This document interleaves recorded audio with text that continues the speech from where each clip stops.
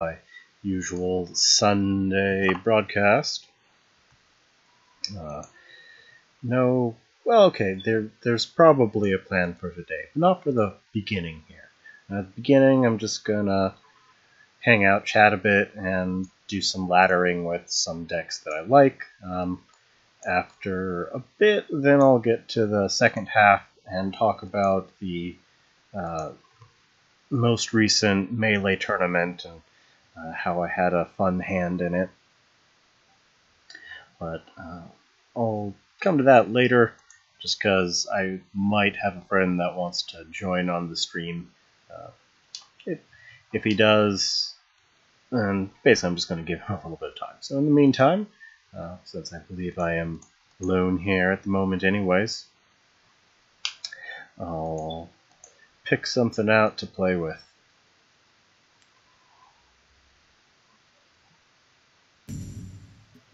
I haven't played Abyssian for a bit, so let's do that.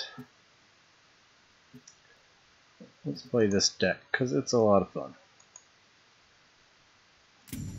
That's something everybody's seen before. I've done it on stream and it hasn't changed really recently, but it's just my Bottomless Abyss from my Master Thread, featuring ramp, healing, control, Chakram Abuse with its in-game of Reaper, Vorpal, Revenant, which get out faster thanks to Darkfire. Fairly straightforward, but effective.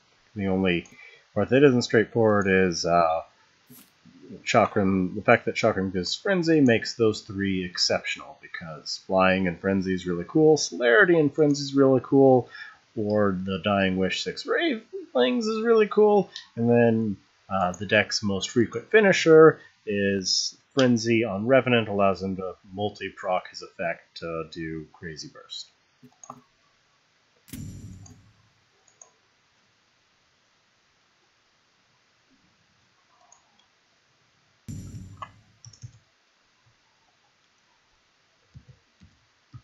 Just gotta find it here. Looks like caps lock's on, not that really matters.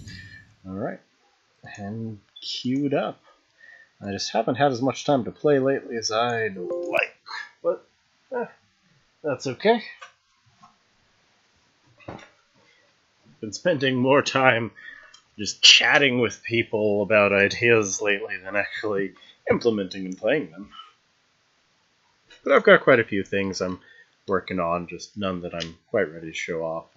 I'm either going to do, well, next thread's coming soon, but I don't know if it's going to be a part 2 of Anar or Lionar. I'll go back to not Finality Magmar. Abyssian versus CD, this should be a good match.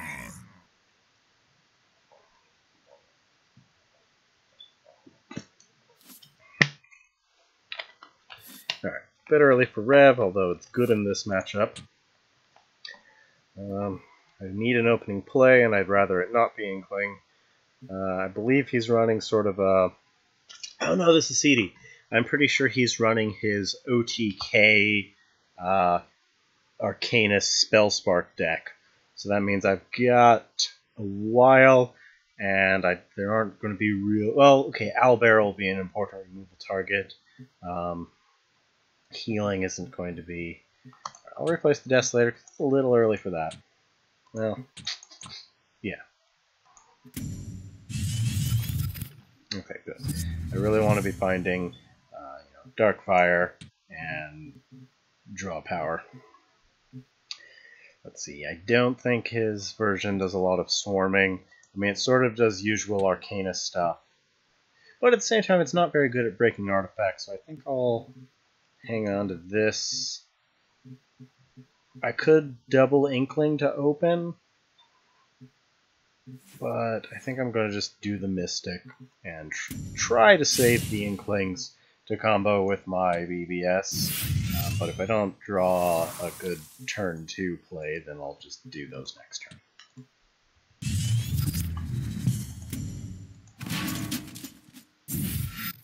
Okay, yep, yeah, this is definitely because what he does is he plays Bloodbound Mentor and then saves up a bunch of his BBSs and then once he's at like 7 mana, he'll play the Arcanist that spawns Spell Sparks. He'll play that, he'll play 2 BBSs, and then a couple 0-cost spells, and just dish out, 20 damage or more with some Spell Sparks. So that means I need to kill that very quickly. It's a very high priority removal target, like more so than Albeast in this deck, ironically. And I have a Ephemeral Shroud for Albeast, so I'm going to play these.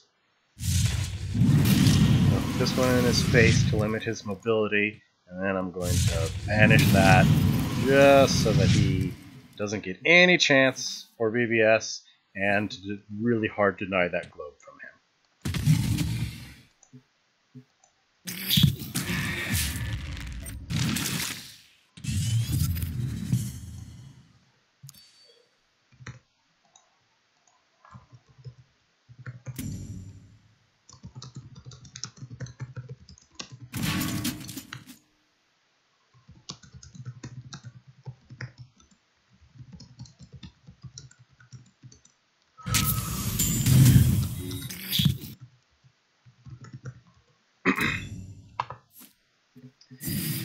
Alright, Thunderhorn. Okay, so again, it's a bit early for these Revenants.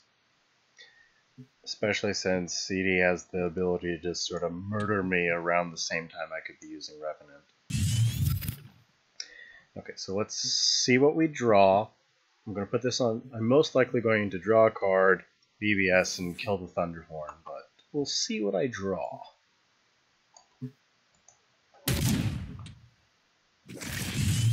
More Chakrams. Okay, so yeah, let's get rid of that Thunderhorn now.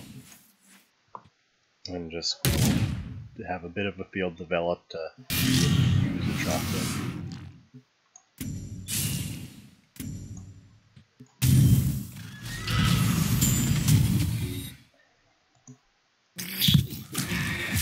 Probably not keeping both of those.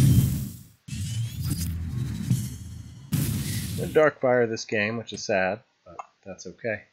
If I had a Darkfire, I wouldn't be so quick to be replacing Revenants and Reavers. Circulus, alright. Verona, good card advantage.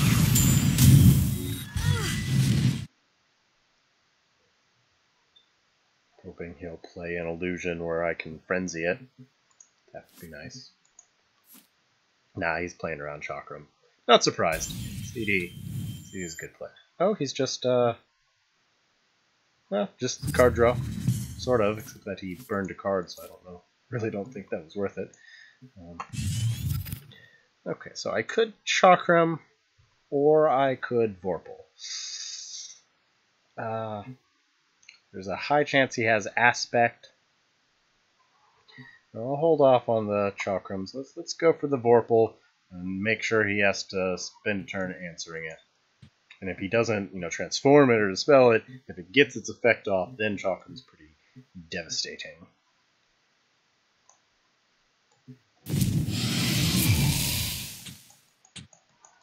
Of course, if he has an Aspect Thunderhorn this turn, that would definitely suck.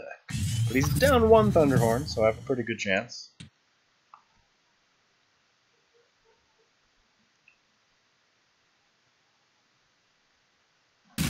Hailstone, alright.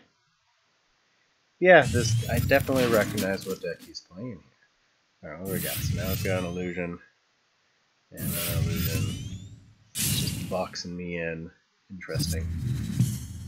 Whatever works. Okay, so I could Vorpal again. Or I could clean this up a bit. But, it looks like he might be trying to set up for an Albeast, so with that in mind, I think I'm just going to clean this up. Alright, so clean up.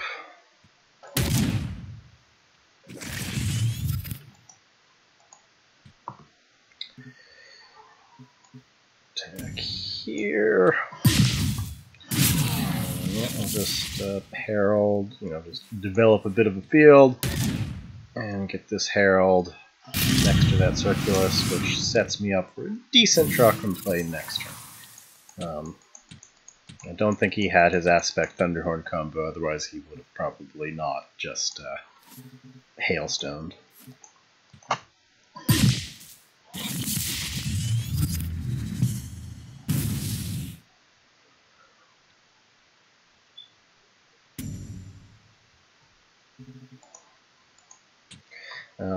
Let's see, he hasn't saved up any BBS, so I'm not, until he gets one or two of those in his hand, I'm not too worried about the combo happening.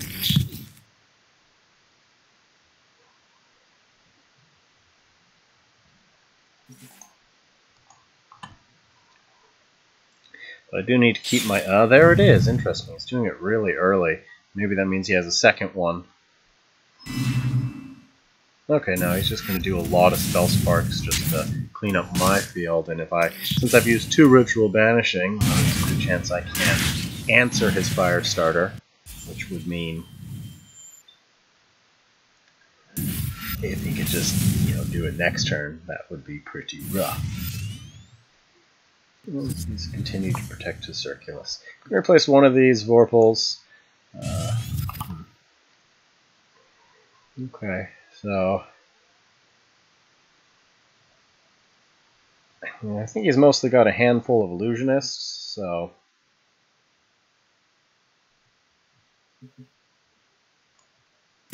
I'm going to start to put some distance between us.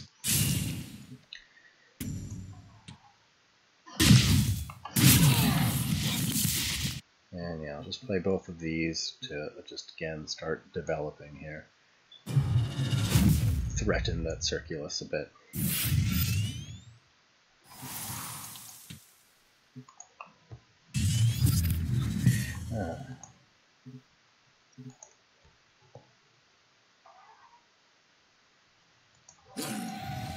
Yep, there's that aspect. Does he have the Thunderhorn to follow it up with?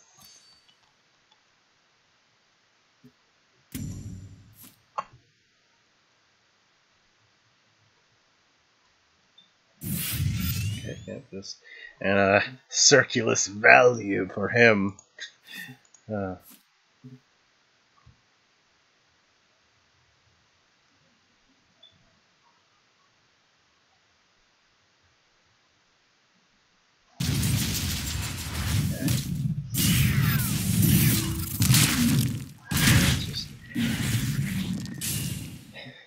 Firestarter is pretty good with Gara. Like, even if you can't combo, it's still just really solid. It's been ages since I've run it, but it was like the very first Kara deck I made was a Firestarter Albeast Polarity deck. The very first Arcanus card deck. That was after, shortly before that, she had her old BBS where she could just buff minions in her hand. So, that was a bit different. Oh, yep, there's that. If I can't answer that, I will be in a lot of trouble. Okay, so what? I can either answer the Firestarter or that. There's a fairly good chance he has a second Firestarter.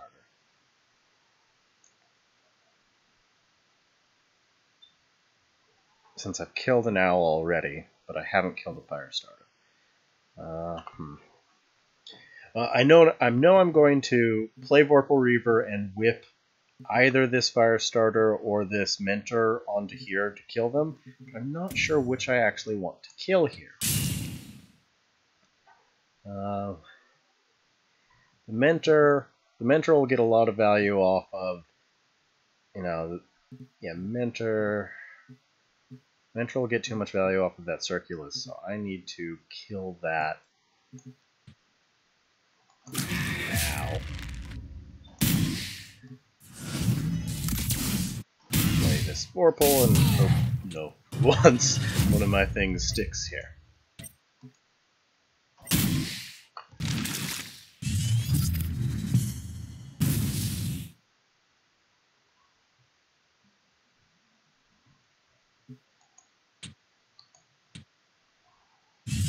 Trinity, alright, refilled No, he's just gonna value town me. Oh, he had another hailstone too. Yeah, I'm just getting card advantage crushed here. And he's just managed to keep my field clear. He's never given me an opportunity to even try and chakram.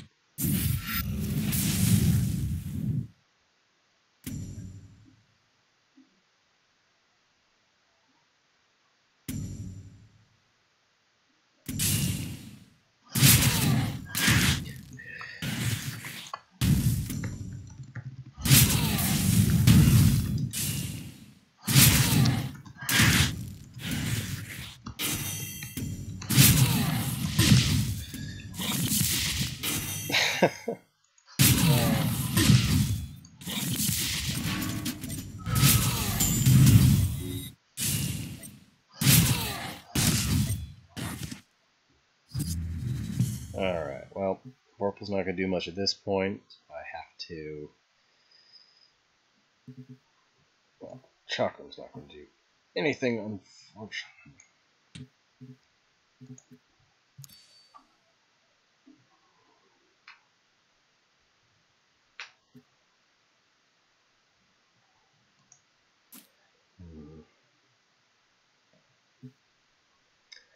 Alright, so I have to be able to deal with Trinity and this Firestarter, or I'm dead. So I can... Okay, well, Vorpal's not going to get me out of this. Okay.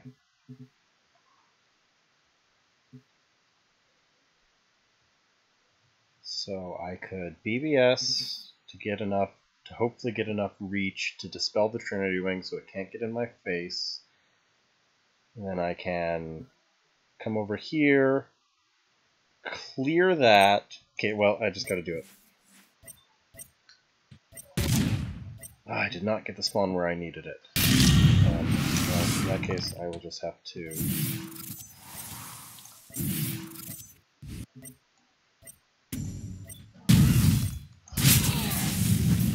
Oh, wait, no, I guess I'm dead. I needed to run that way.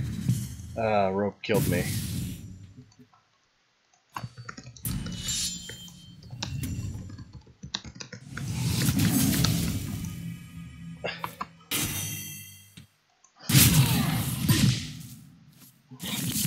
Yeah, just the lessons.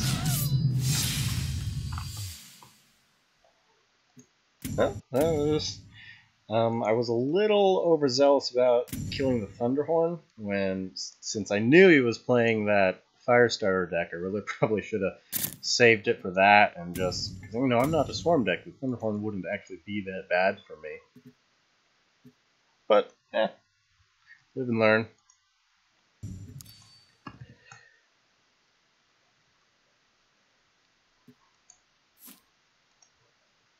Abyssian versus Lots of top-notch players today.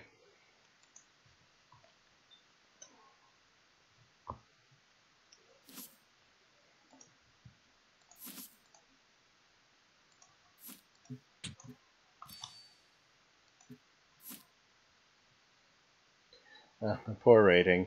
It's tanked so much with all the weird testing stuff I've been doing. Yeah, no, bad luck and me playing when I'm tired and making really stupid mistakes. But that's okay.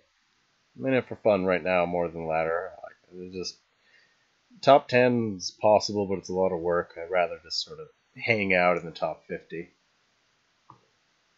Then get loves. I don't quite understand what you mean, Black Waltz, but thanks for stopping by. Alright, I do need an opening play, but Shroud is not a good opening play. Don't like replacing that. Alright, looks like I'm just going to open with an Inkling.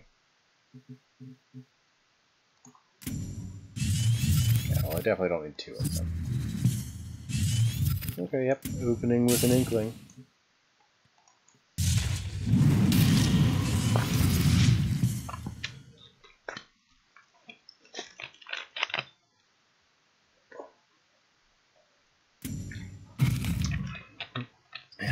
Player 1 versus Magmar.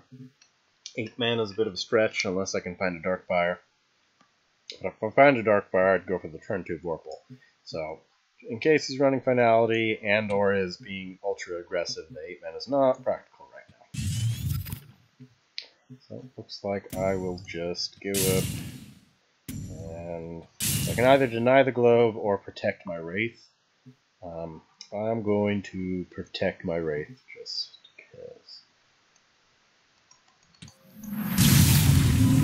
Of course, if I denied the Globe, then he would have likely gone down to take this one and left the Wraith alone anyways, so maybe that was the wrong play, but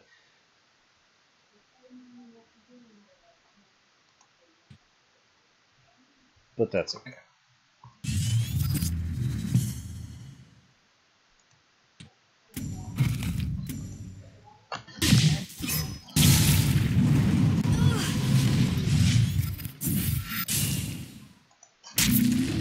Yep, I made the wrong play. I should have denied his Globe, but that's okay. Don't need 2 of these, that's for sure.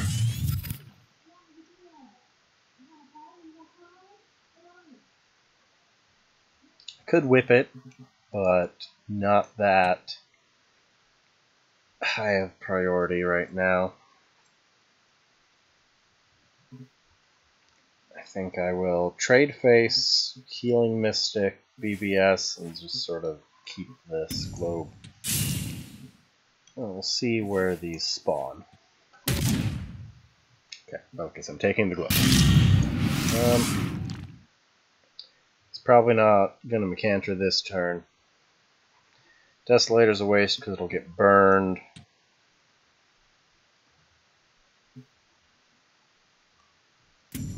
No, I think I'm just going to end up flipping the Lava Lasher just because I don't have much better to do with my hand right now.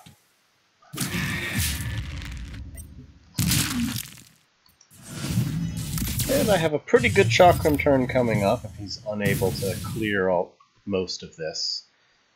I should have been playing a little bit more around Pupa Bomb, but I did a pretty decent job there. Like, you can't hit all of these things with Pupa Bomb right now.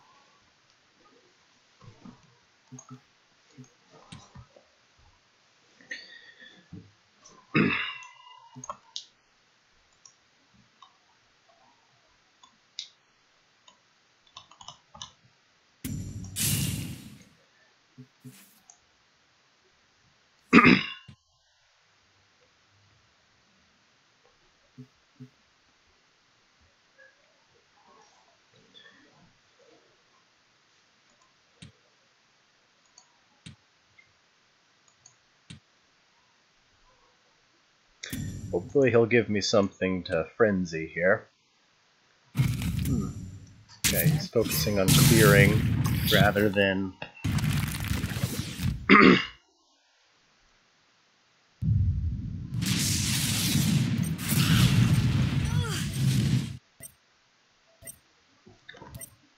I don't know if he's intentionally playing around the Chakram or is just really trying to prevent me from getting a field here. Interesting, he's not even blocking that egg off. Huh. Alright, well I still don't need 2 of these. It's not really a worthwhile Chakram turn, unfortunately.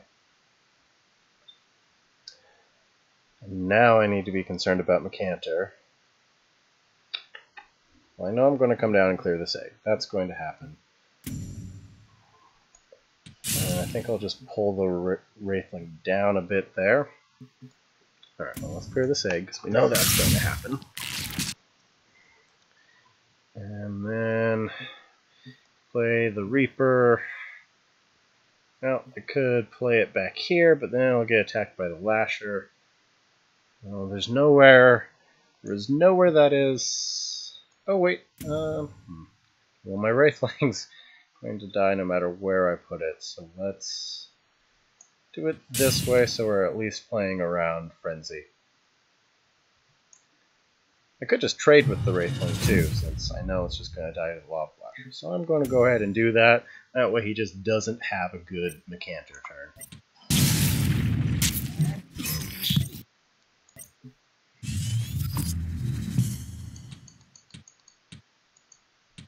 He may just be trying to do a combo with the Raptor instead of, he's got more Incur in hand or something, but we'll see. Maybe he's going to Egg-Morph the Reaper. We'll see. I wouldn't mind that too much. I mean, every time you force Ragnarok to use an Egg-Morph as removal, it's really good, because, Egg-Morphs read like 10 damage when you're facing Ragnarok a lot of the time.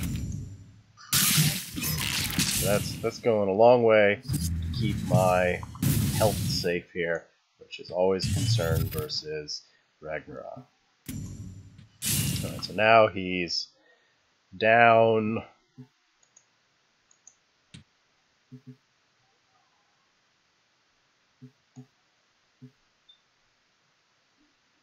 An Egg-Morph.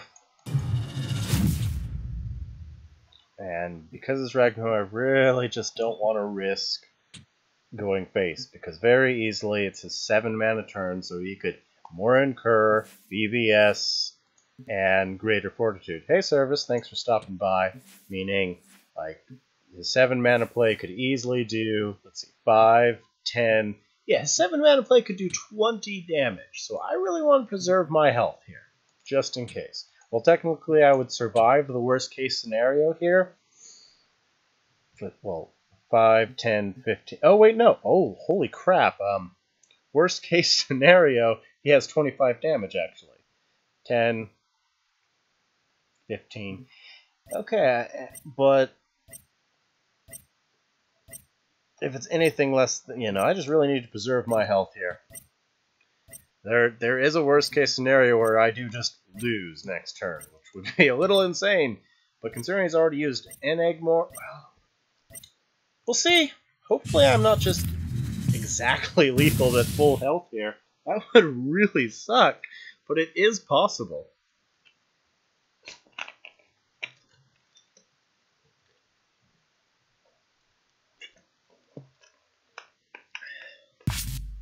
Okay, there's the Macantor. Okay, well, thank God I'm not just getting lethal at full here. That would really suck. But he's popped the Vorpal, which means I have a very good Chakram turn coming up. And then if he's unable to break the Chakram, then I can follow it up with the Revenant that can just end the game.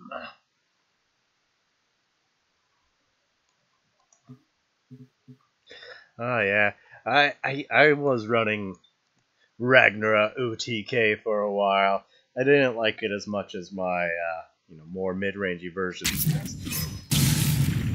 For the most part, I ended up just not running Thumping Wave, but it is a lot of fun doing like OTK Ragnarok. All right, so he hasn't given me a good Chakram opportunity.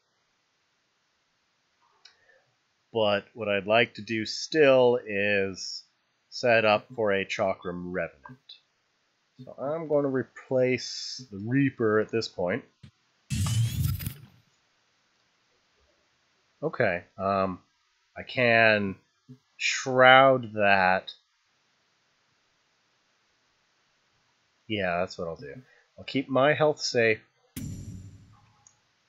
I'll keep my artifact safe.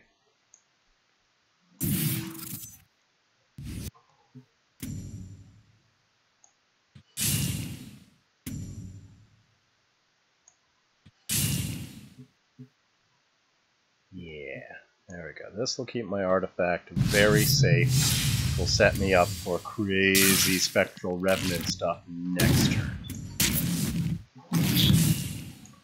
Because now he's going to be pretty hard-pressed to break that, even if he has a Ripper combo. I'm doing well enough, Service. Thanks for asking. Well, I think after this game, now that I have an audience, I'll pull up my latest tournament experiment here.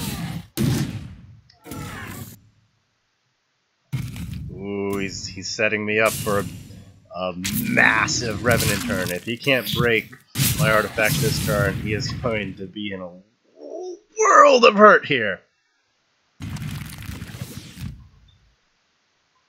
Yeah, I think in fact I just have, if he doesn't break yet, I think I just got game, actually. actually. Let's see. 8, 12. Oh, yeah. I've got 16 damage Revenant here. Ah, beautiful.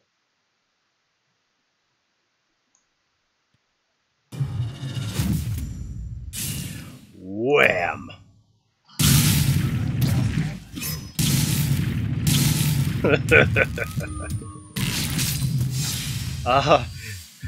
Oh boy, is Magmar a good class to play? Oh god, if you'd have been here about 2 weeks ago, Magmar was unbelievably ridiculous. I was loving it. I was having a good time playing both as and against Magmar, but about 2 weeks ago, Magmar was like the tier 1 deck by a landslide, and even now they are still top tier. They are still tied for the best of the, still tied with the best decks at the very least here. Oh yeah, this whole deck's built all around the fancy frenzy stuff. Have a lot of fun with it.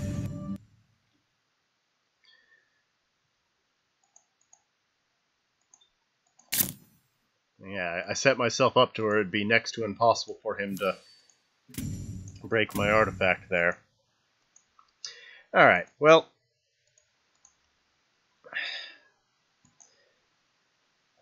now that that's over, but yeah, here, Service, come take a gander at my Master Thread. There's several good Magmar examples there. But yeah, Magmar's gotten some very, very powerful things recently. They took some very heavy nerfs like a week ago because they had to basically emergency nerf them. They were so powerful. Like the new expansion dropped, they were so powerful. Like 2 weeks in, they emergency nerfed them, and it's been about 2 weeks since then.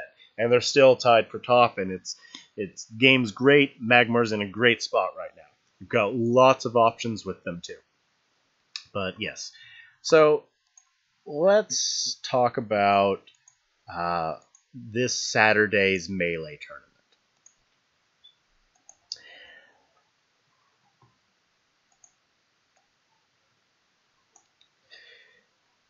Some very, very fun stuff happened this tournament. My buddy Zate ended up winning this Melee tournament with a lot of help from, obviously not during the tournament itself, but like I did a lot of work with him on his deck the day before and came up with a really, really crazy strategy. And I'd planned to use it myself, but I didn't really. But I'll get to that in a minute here. I mean, Drogon Vath's still absolutely a thing. My favorite faction is Abyss, for sure. Magmar is my second most played, but honestly, like, Abyss is my favorite for sure.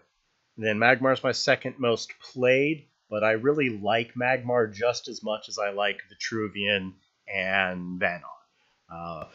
I dislike Songhai, and Lionar is alright. They just, they're my 5th least played, and they're okay. Alright, so yes, let's get to talking about what happened during this melee and the bit of fun, chaos, and entropy that I had a heavy hand in. So, I'll just talk about my deck first, and then I'll talk a little bit more about some of the other things that happened during the tournament. So, the Duelist Melee is a tournament where you bring one general and one deck, but you get a 10-card sideboard. Alright? Oops, sorry. So, this was my one deck that I brought. Wait, isn't that 2 decks? No. That's just one deck. But that is basically the secret to what I tried to do this tournament. Is I effectively brought 2 decks. The first deck wins with a massive surprise factor because it runs Fissure, Glacial Fissure here, which is a very, very powerful card that isn't run very often because it's very hard to set up, and if your opponent knows it's coming, it's, it's basically never going to work twice. So, but because it's not played very often, people don't play around it very much. So what I did is, this was my deck that I'd start the games in the tournament with. So I would super surprise them with some Glacial Fissure combos. So Glacial Fissure combos, so you can mesmerize the opponent's general onto the center tile to get that 8 damage Glacial Fissure. Oh, for those that don't know what Glacial Fissure does, Glacial Fissure does 8 damage to anything in this very center row. So what you do is you try to get your opponent baited towards the center row, and then if they go onto the center row, you either just fissure them on the spot, or you lock them down with Gravity Well and Frigid Corona until you can fissure them. And then Mesmerize can teleport the opposing general one spot, often right onto the center to combo with Glacial Fissure.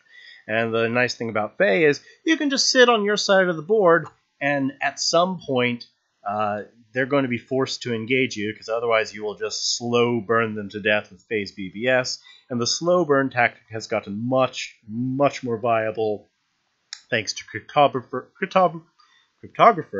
and Bloodbound Mentor. Bloodbound Mentor is a new card. Every time you cast your BBS, you put a BBS in your hand. So, yeah, between those two, you can just very quickly start to burn people down with Phase BBS. So you can just hang out on your side, and eventually they'll be forced to either come into the middle or cross the middle and then get mesmerized trapped. But it's never going to work game 2. So, but before I talk about the rest, and then the rest of the deck, so we've got some Vanar Saples, Aspect Shemzar, of course, Hearthsister Fae, of course. But then we get to the other meat and bones of the deck. So, Luminous Charge, for my friend who hasn't played in 5 months, Luminous Charge summons 5/0/1 walls. When those walls die, they deal 2 damage to all enemies around them.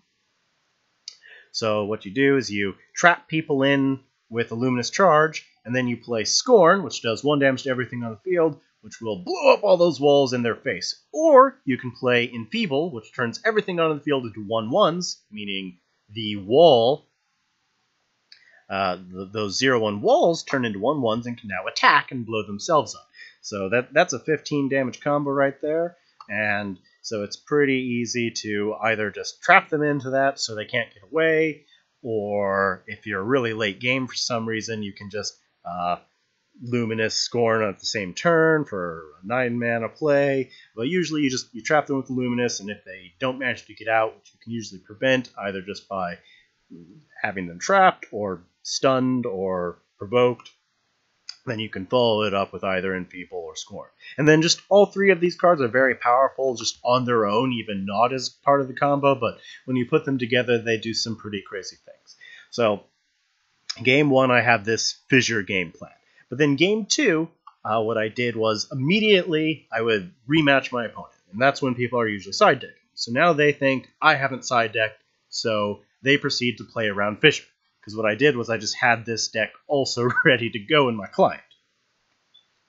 So I would just immediately queue back up with the non-Fissure variant, which just completely turns into a different deck. It goes from this very aggro Fissure deck into this slow ramp, Grandmaster Winter's Wake wall deck. So just the complete opposite strategy. And it just happens to be that the package difference between them is exactly 10 cards, which is the sideboard size you're allowed to have. So they sit there trying very hard to avoid the middle and playing slow and suboptimally, and you then, surprise, you don't even have Fissure in your deck anymore, and bam, you start getting wrecked with massive late-game combos. And so now they're wondering, wait, did he just have all of that in one deck? And then, again, immediately just match up again, and so they think you haven't sideboard. So now they're thinking you're playing basically both of these decks, and then, so if you didn't just straight up win, if you lost one of those for some reason, just game 3, there's so much psychological damage, they don't know what to do. Like, every decision they make is the wrong one, and it's just so beautiful. And especially with, even if you don't win with the fissure deck in the first game, now they're just terrified of fissure for games 2 and 3 when you're not running it. So, and so they work together to make each other way stronger. But even if they weren't doing that, they're still very powerful decks in their own right. They're built on a very powerful chassis that two decks that all play separately on the S rank ladder, and they both do well. This one needs the surprise factor. This one works really well unless you run into the same person twice. So now, since he still doesn't seem to be online, he's probably asleep. My friend Zate, who won the last melee, played a similar concept. Basically, I ran into him on the ladder, and he was playing a fissure deck. It didn't look anything like this. It was a little unoptimized, but he was doing really well with it because he's a very good player and is very good at mind gaming and baiting people. So he ended up beating me with a fissure deck because I wasn't playing around fissure. Nobody plays fissure, so he beat me with a fissure deck. And then, so later that night, I ran into him again, and he was no longer playing the fissure deck, but I thought he was. And so I sat there playing super hard around fissure, and I'm thinking I'm being all clever, and then he was just playing a different deck. So we got to chatting after that. I'm like, wow, I just got mind gamed so hard. You know what? I bet we can apply that to the Duelist Melee that's coming up in a day or two here, where we can do a side deck, because I've had this idea for a while about making transformative decks rather than building a sideboard to counter people. And especially with Vanar, you've already got all the counters you need in your main deck. Like you've got Aspect, Chromantic Cold, Enfeeble. Like you're already prepared for any matchup in particular. So we sat down, and he showed me his fissure deck, which was solid, but it was mostly just sort of an aggro deck. And I'm like, hey, look, if you're going to play Luminous, there's some really powerful combos you can play with Luminous. So I encouraged him to go the Enfeeble or the Enfeeble Scorn route, and just helped him retool the deck to improve it. His fissure version looks very similar to mine. Very similar to mine. I think he runs Spelljammer because he really likes to dump his hand, where I can be a little bit more conservative. So different play styles. Neither are wrong. When you're playing an aggressive deck, you can either conserve your resources and try to kill your opponent quickly, or you can just build a little bit more card advantage in and not worry about it too much. I wondered that, but I don't think it would fly. I'm pretty sure you're locked into your general, unfortunately.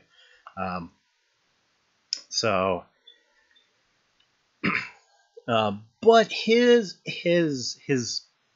late game version, he took a little bit of a different take. He still went he still sided out his fissure package into his late game in Bala Winter's Wake. But instead of going like all out combo, he skipped the Gravity Well for EMPs and a couple other mid-range cards. And then, so, I helped him a lot with his deck, and I gave him the really cool idea and helped him put it together. But, ultimately, he was the original inspiration, and he did take his own take of the deck. And the best part is neither of us thought we were going to make it to the tournament. So neither of us even knew we were going to be playing that day. So we didn't communicate ever since I put this together. And so he then went and made his own small variation of it. And then we both showed up to the tournament. However, so I went in being all smug and secretive about my cool little I'm bringing 2 decks to this tournament plan. And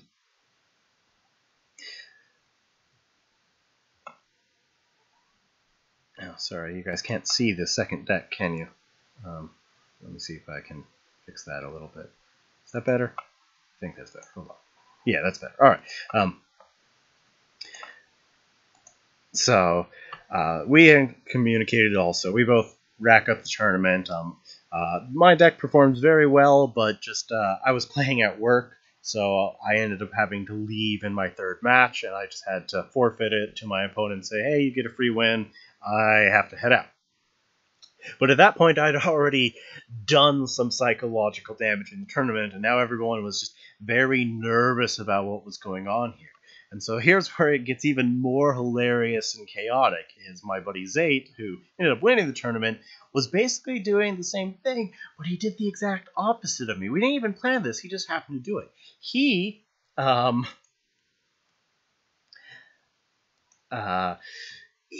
decided to run his late game deck first and then do his fissure plan in the side deck. Now, personally, I like it the other way around, because the fissure will make the fissure not for sure is going to win, because there's a reason why it's not played very often, because it's hard to pull off even when you build around it. So I played it first to make my other two matches stronger. He did the opposite of played his late game deck first to make people really comfortable hanging out in the middle and not worry about it, and then in the following games he'd turn into this deck and then just get a surprise victory out of this fissure. Both are valid tactics. I mean, obviously I prefer mine and he prefers his, but what it made it so great is the fact that we were doing the opposite thing. Just anybody that matched up against us in that tournament didn't know what to do, and he ended up winning just because we basically did this metagame psychological warfare on the tournament, and it was really funny. And I'm glad he won, because while I couldn't see the tournament through, I was at least there in spirit for the end of it. So it was a really good time. I could go ahead and pull the decks out and play them on ladder, but because they are strong enough to just ladder with. And if people want to see that, I'll do it, but they work better as a team and as a tournament deck. Unfortunately, now that it's already happened once, it won't be as strong the second time around, because its greatest strength was the surprise and confusion factor. And now that is over, now people will know what to expect a little bit more, so it won't be quite as strong. You could next level it and start flip-flopping the tactics and whatnot, but for the most part, it was just a one-shot. Okay, I'll pull the fissure deck out, because as long as I don't get matched up against like the same person twice in a queue, then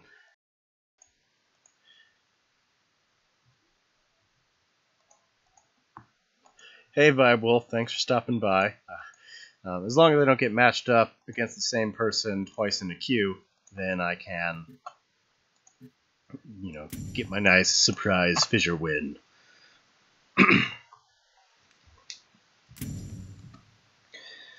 But no, the tournament was a lot of fun. It was a good time, and it's a pretty silly deck. And even though it's not a surprise now, if somebody other than me tried to take this to the tournament, it would probably work again. But it is pretty hard to play. I mean, that's true, but usually the decks, without getting a fissure off, this version has a tough time. Oh right, that's precisely what I did in the tournament, King Coco. Is I side the fissure out for game 2 and 3. Here, you just, if you get one fissure off, you typically win. And the deck's very good at getting one fissure off, unless you get matched up against the same person twice in one day. But alright, so I haven't played him today, and I haven't played this deck for a couple days, so hopefully nobody's expecting fissure. Alright, I don't need the blistering scorn this early. I never replaced that. I don't need the chromatic cold this early. Gravity wells are good. Coronas are good. I think I'm going to keep all of that, because I don't have a fissure, but if I can get them to the middle or next to the middle, so what I'm going to do is I'm going to replace the Hearth Sister. And then I'm going to go up and I'm going to do a little bit of a strange wall formation.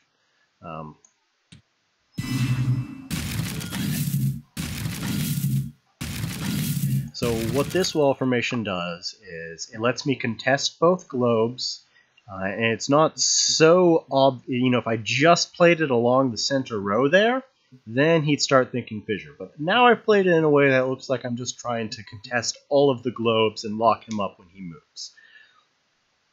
So this gives me a turn 1 play, and if I'm lucky, it contests all of the globes, which it does. And if I'm lucky, he's not expecting fissure, so he'll move up and clear the first one.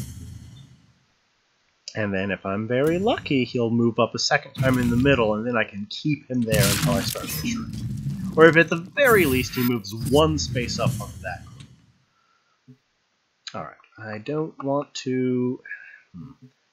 Let's see, so I can... Cryptographer...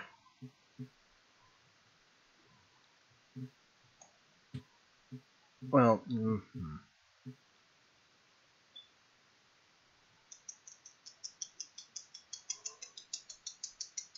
I'll save the cryptographer for now. Let's go ahead and stun this. Replace the other one of those. Okay, good. So that's the other reason I sort of saved it. Is now I can combo those together shortly. So now I have a choice. I can move into the center to make him really think I'm not playing fissure, or I can leave that spot open and hope he goes into it. So I think I'm going to go up and...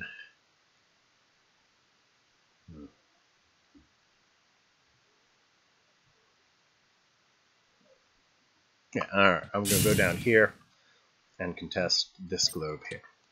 So I'm technically still contesting both globes. If I'm really lucky, he'll move into the center, clear that globe, so I'm not contesting it. And then next turn, I can either Bloodbound Mentor BVS, or I can very likely pull off a Luminous Charge.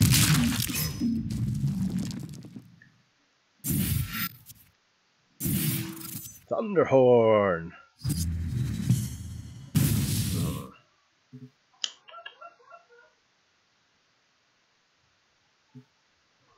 Probably Frigid Corona the Thunderhorn.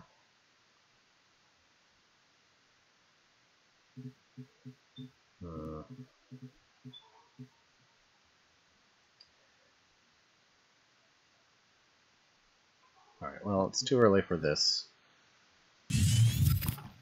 Okay, well, I've got this combo lined up very soon. Yeah, let's Corona that, see if we can find ourselves a fissure. Still no fissure, unfortunately.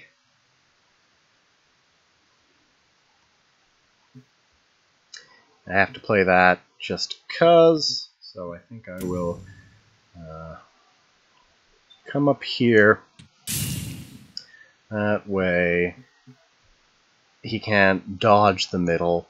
I'm just gonna Chromantic Cold this, which may seem like a waste, but clearing this and baiting him into the middle is important. Even though I don't actually have a spiral right now, it's pretty likely I can find it. And now that the Thunderhorn's locked down, I can do a Luminous Charge combo, and Thunderhorn loses a lot of practicality there. Oh, he's in the middle. Now I just need to... Well, if I can find a fissure, I'll be in good shape. Okay, I don't need two of these. That is unfortunately not a fissure. But I think what I've got to do here is just make a very defensive Luminous Charge. Alright, so let's take this globe just so he can't have it.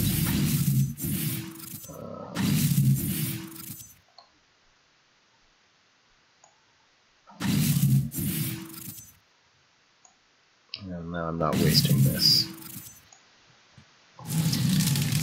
So now he could move everything out of the way and Thunderhorn, which would work. I am going to get aggressive. Now, the lack of fissures is killing me. He even went into the center. But I just haven't been able to find one this game.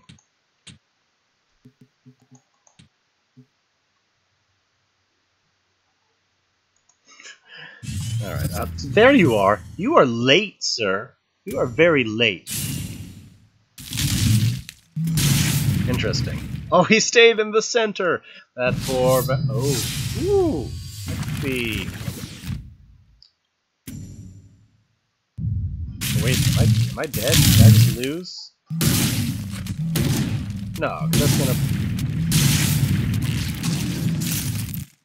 Oh, snap! Well, that was pretty beautiful on his part. That was something else. Whoa! Wow. Well, I gotta give him to him. That was a fun way to lose. That was pretty great. I got punished. Weird. That was great. All right. Well, do you want me to try again, or shall I move on to something else? Well, how about I play its partner deck? Banar versus Vitruvian.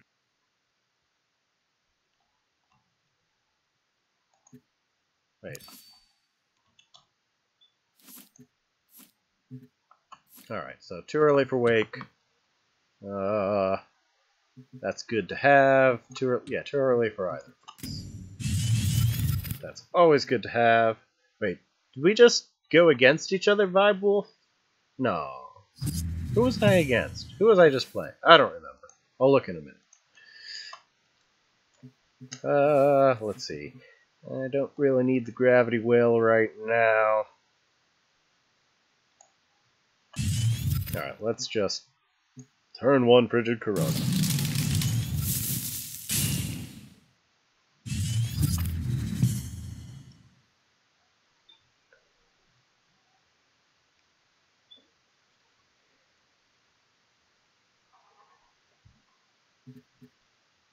Oh, well, damn it, man. You knew exactly what I was doing. That deck needs its surprise.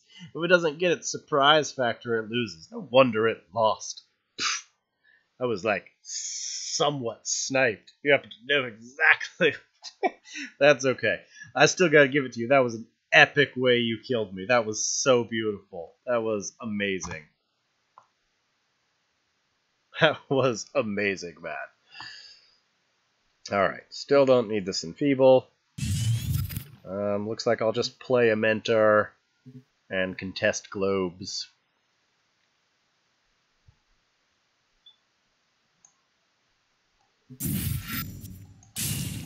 Well, I guess I should have stayed by the Mentor there because Lost in the Desert is a thing now.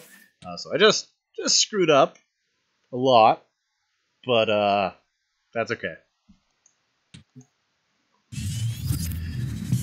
I forgot what the new meta was. If I get lost in the desert this turn, I am going to be really sad. Because that would very likely cost me the game.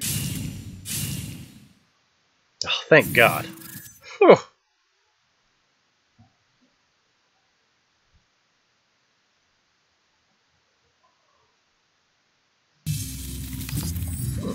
Rescue RX. Fascinating. Alright, so I think I can... Well, playing two of those isn't actually very practical because it's going to wipe out my hand. But what I can do is I can take both globes, 3... No, it's still just going to wipe out my hand, isn't it?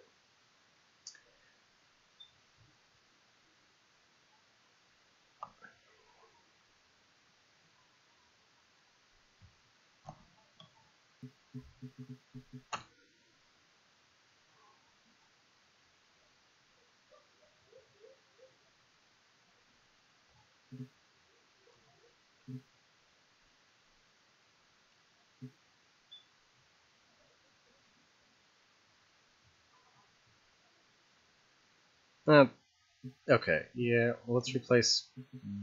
I don't want to, but I need to. Okay. Alright, so let's do that plan. I could also just Luminous Charge, which is ultimately fine. Yeah, let's just do that. Oh no, that's the same problem. No, let's...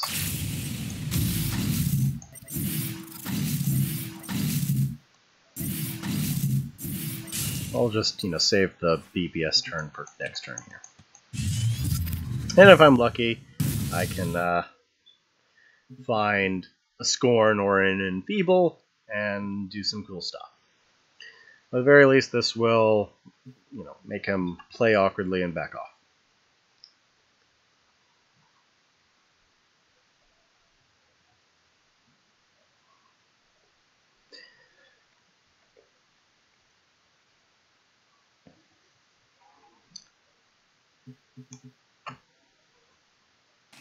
Superior Mirage on a wall. Weird. Very weird choice. I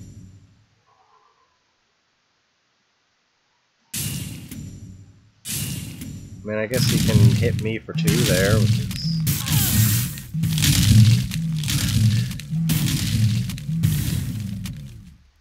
Yeah, I mean, I guess that worked. It did wipe things out, so... Yeah, whatever works. Is he going to forget to play around Warbird here? Nope, there goes. Okay. Oh. So now I can...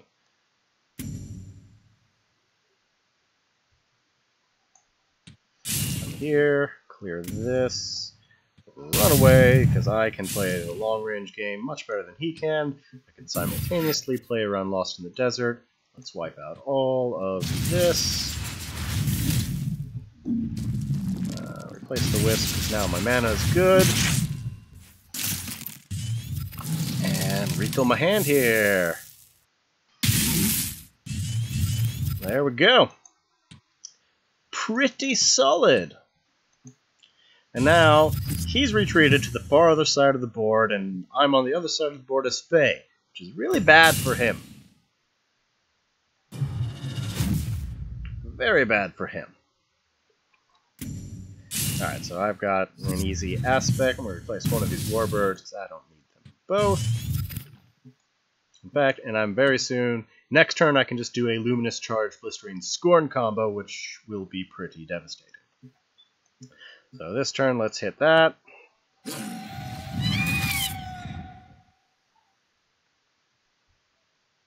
And then I could just do a Luminous Charge this turn. Let's see, move up. Yeah, sure. Let's just spend another one here.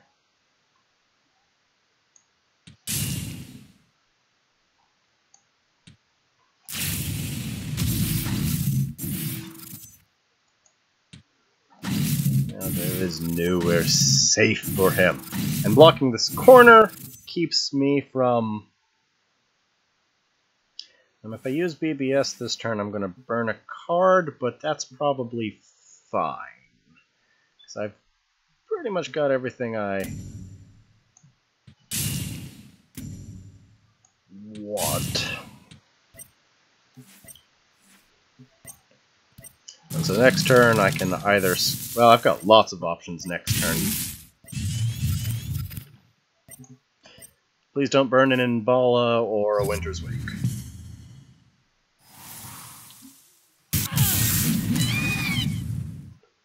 Yes, Scorn, Luminous... Well, I mean, I may not have a clear Luminous Wall. We'll see what happens here. Lots of options.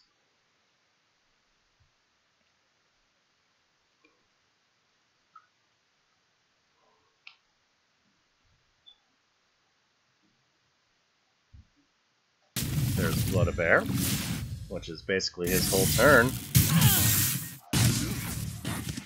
Looks like I'm probably going for the Enfeeble turn, actually. Because that's going to be pretty brutal on him. Okay, I can replace one of these warbirds here. Ooh, this will do the trick. Alright, so now I can clear this and do a bunch of damage here.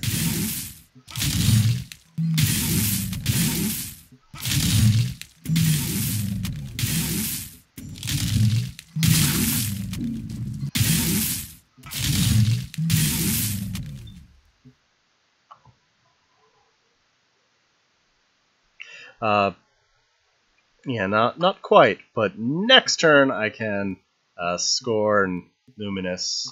But like worst case scenario, he has 2 Lost in the Deserts, and I survived that just fine. So I'm just going to do some more Warbird damage,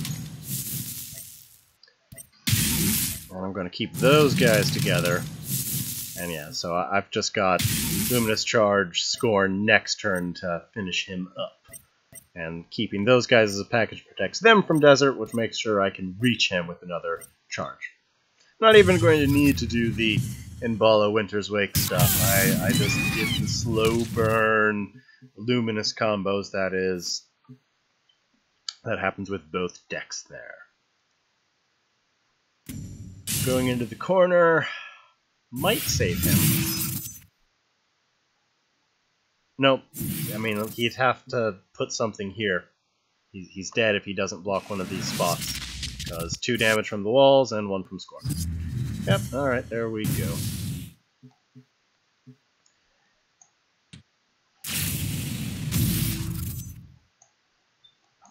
Positioning is not really important right now. And there it is.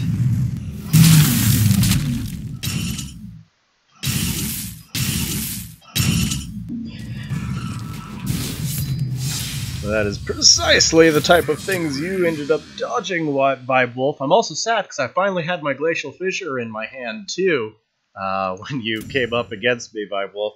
So, yeah, you did that epic Fang turn, and I got punished, which is good because you were probably dead the next turn if I wasn't.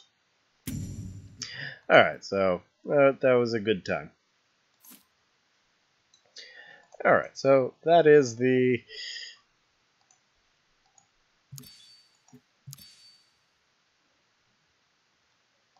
So that was the, Duelist Melee, Psychological Warfare, Double Trouble pair there. So, they're fun, they're neat. So, at this point I no longer really have a dedicated plan. I've still got a good hour left that I can do this, so I'm taking requests or just doing some laddering with probably some of my favorite decks. I think I may go back to my Bottomless Abyss deck because I haven't played that as much as I want to. Or I suppose there was somebody here asking about Magmar, so I could do some Magmar stuff. Is he still here? I don't think he is.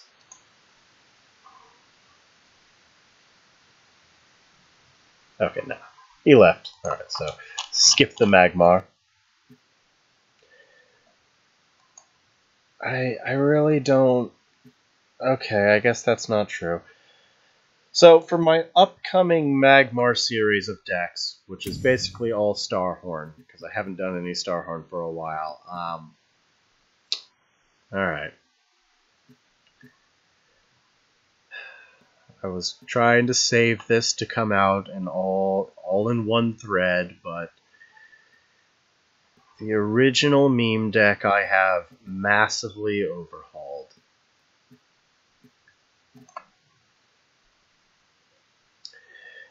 Oops.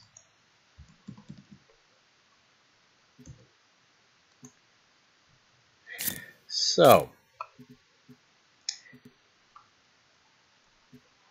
Dance of Dreams. I call this deck... hold on, I have a good name for it. Okay, so...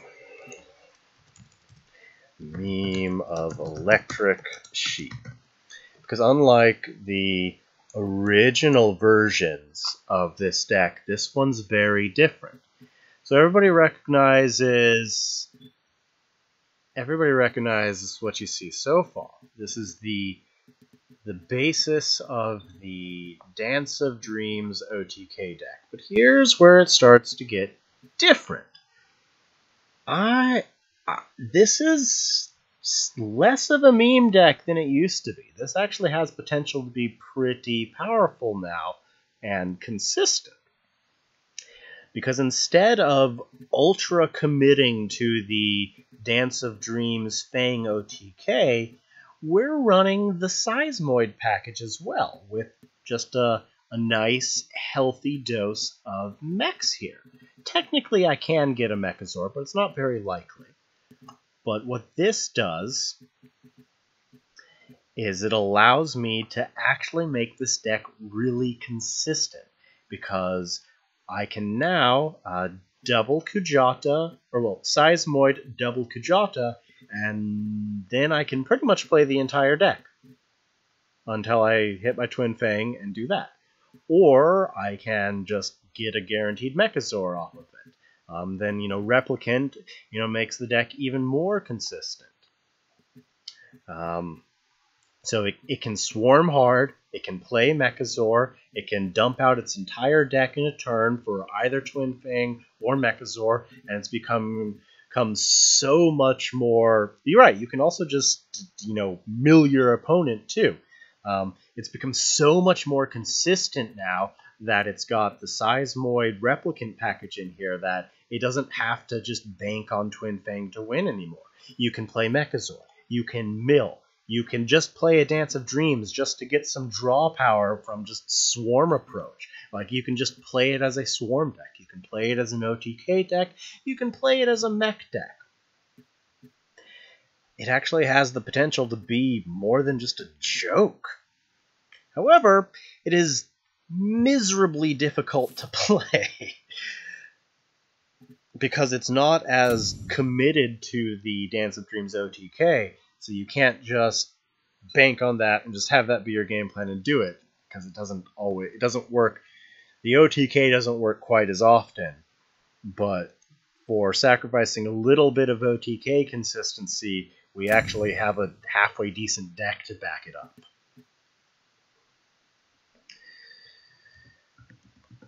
So it's, right, so I call it Meme of Electric Sheep because, Do Androids Dream of an Electric Sheep is an old classic. And now, instead of we're just dreaming here, we've also got androids and mechs and robots in the deck now. So I thought it was an appropriate rename. I didn't save it, did I? I didn't save it. Why can't I find it? Oops. Well, spelling would probably help.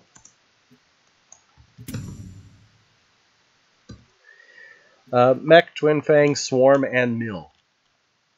It's surprisingly actually a viable mill deck. Because Seismoid makes your opponent draw too, and you can very easily make your opponent draw 30 cards in a turn here. Why can't I find it? Okay, well I can thin down my search here.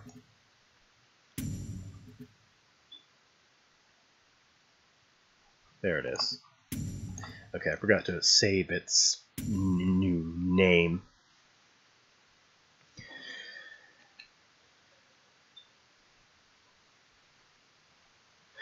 Hopefully I don't horribly screw it up, because I don't play it very much. A, because it's a little weird. B, because it's miserably hard to play. But, alright, this is about entertainment after all. But I'm only playing the one game unless I get, like, a subscription, okay? I don't want to tank my rating too much. But, if somebody subscribes, then I'm pretty much at their mercy and I have to do whatever they want.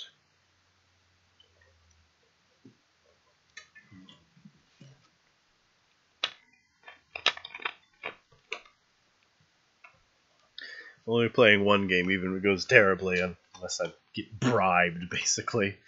because I've been tanking my rating enough with all my various experiments lately.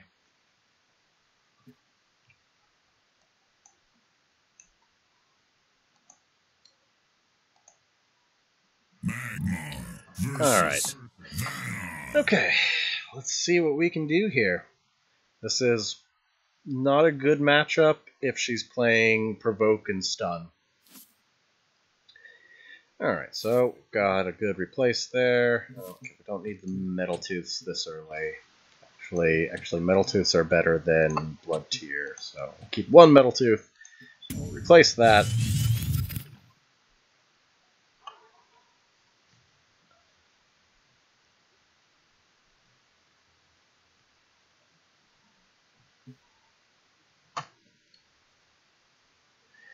Alright, move up. Replace. Play Replicant. Call that good. In general, with this deck, you want to replace your 1-cost, 1-health units. That way, when you are trying to do a Twin Fang dance combo, those are the things you draw. You want to try and play your stuff that doesn't die to the Kajata combos. I'll replace the Prophet because it's the least useful, and Blood Tear I may end up needing, but I'll likely end up replacing both. Alternatively, I could replace the third Replicant since it doesn't do very much.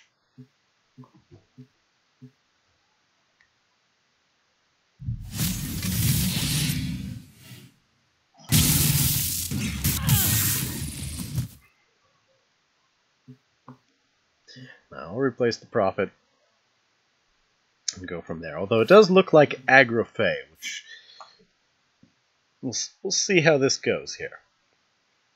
The moment I play Mechazor, though, or any mech, it has the added benefit of people are like, oh, that's not a Dance of Dreams deck. I don't need to worry about that. So there's a lot of moving parts in this deck, way more than usual.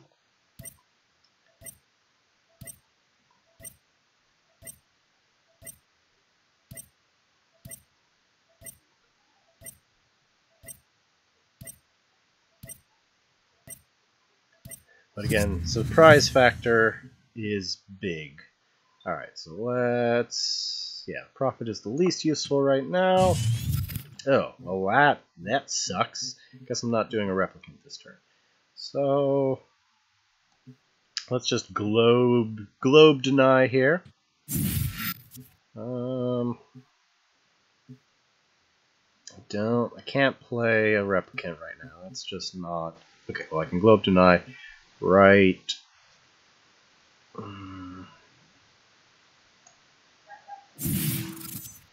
here. BVS is not up next turn. Looks like I need to just conserve my hand here. Alright, so I'm going to go up, clear this Primus, and then if the Hearth Sister attacks one of the 1-health things, then I can finish it off with the other one.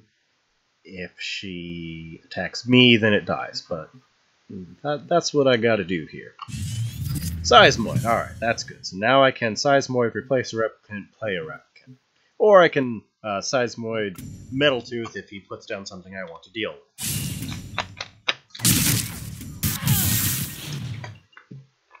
Right, and that's another thing. Thanks to Seismoid and Mechs, you can actually just develop a big enough field to just do a normal Twin Fang turn without the need of Dance of Dreams. Or vice versa. You can just develop a big field and cash in it on it and dance. Ah, Crypto, that sucked. I know I'm replacing this mech. Okay, so... Okay, I think I'll hold off on the Seismoid here.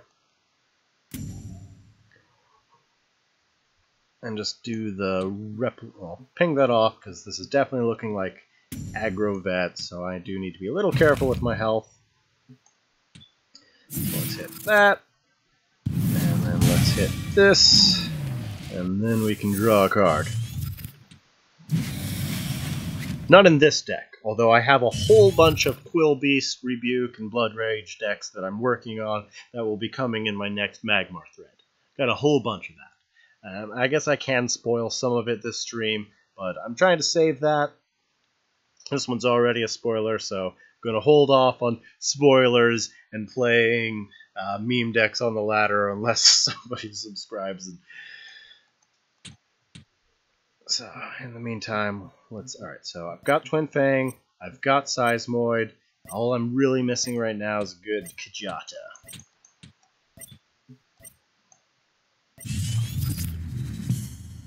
Alright, that's an easy replace.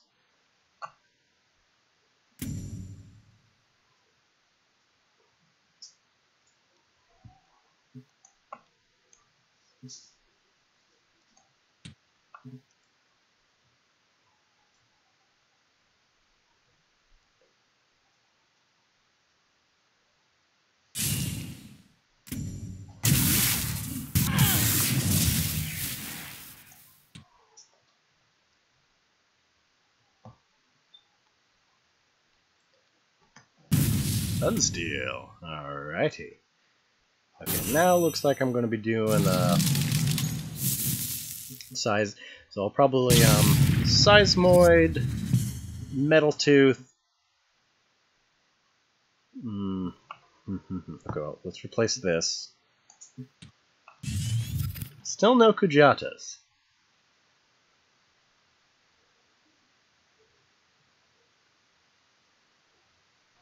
Yeah, I think I'm going to just clear off this Sunsteel Defender here. So, Seismoid, Metal Tooth, move up, attack it, block the advance of this thing so I don't get hit by it since my health is getting very concerning, as is... I also have to be a little concerned about Aspect Thunder on 6 mana here. Because he'd likely Aspect the Seismoid and play the Thunder right here, so it'll move up 2 spaces. So, to avoid a total field wipe, I need to move this back. And now, at best, he can wipe out the Seismoid and my face. Fortunately, the lack of Kujatas is killing me. That is the most important card of the deck.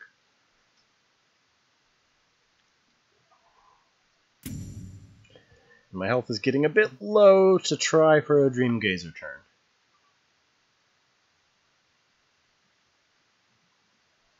But I can start just Seismoid spamming, which will let me put together a combo. Because you can do 2 Kujatas, Dance of Dreams, and Twin Fang for 7 mana, and guaranteed win. Assuming you're in melee range.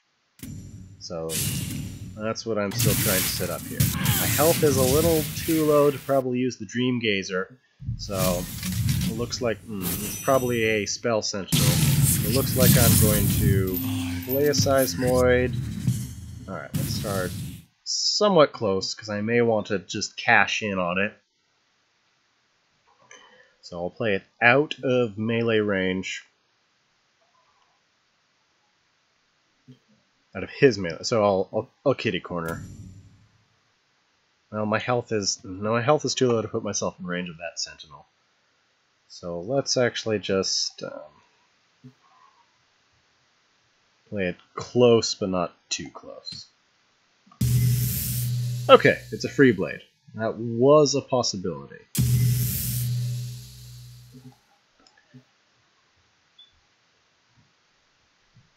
And with okay, let's see what we draw, and just trying to set up. Okay, let's block that thing's advance from me towards me. Could play another Seismoid. That is an option. Play it safe, and all right. So.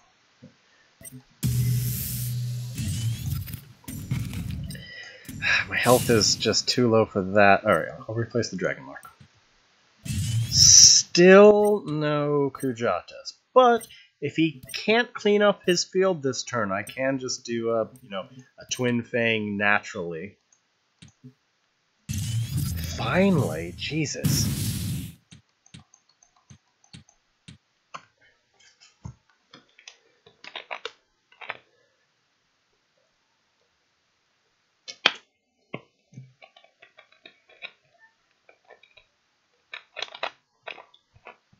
Assuming I don't die this turn, and he doesn't wipe my field, I may be able to just kill him without a proper combo, just with the swarmed field. And then I also, if I can draw a Dance of Dreams, I could just do the full combo.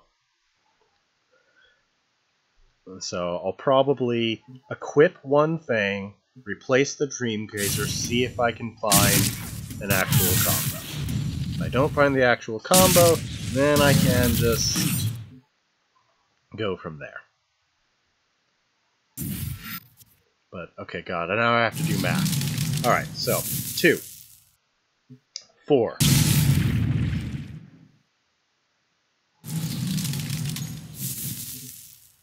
Alright, 2, 4, 6, 8, 10. Okay, I can just double Fang and win, I believe. I don't even need to combo properly. Alright, double Fang and win. Yeah.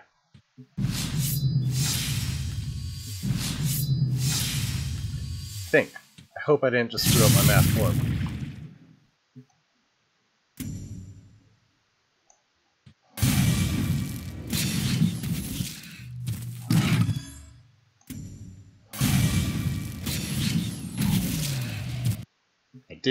I did screw up my math horribly. I royally screwed up my math. Well, crap! I am bad at math. I am unfortunately very bad at math.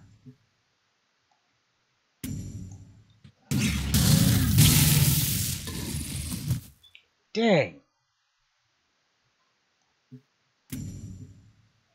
And I'm dead. Oh well. Well, I am bad at math. But, no, like, had the deck been able to find any of its combo stuff, like, could have... Well, you know, that's why this deck is much stronger than the traditional setup.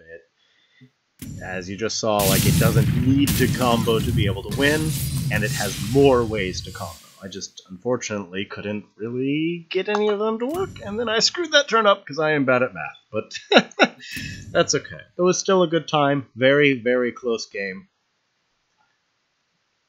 If I'd just held off for one more turn, I'd have probably won.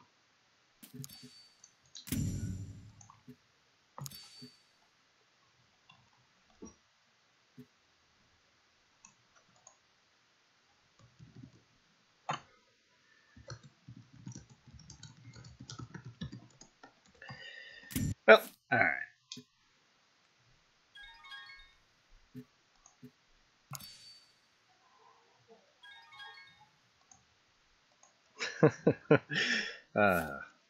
Alright, well that's enough of that. I've tanked my rating further. Let's play something competitive. Today I'm just on a bottomless abyss kick, so I'm going to do that. Unless I am motivated to do something else.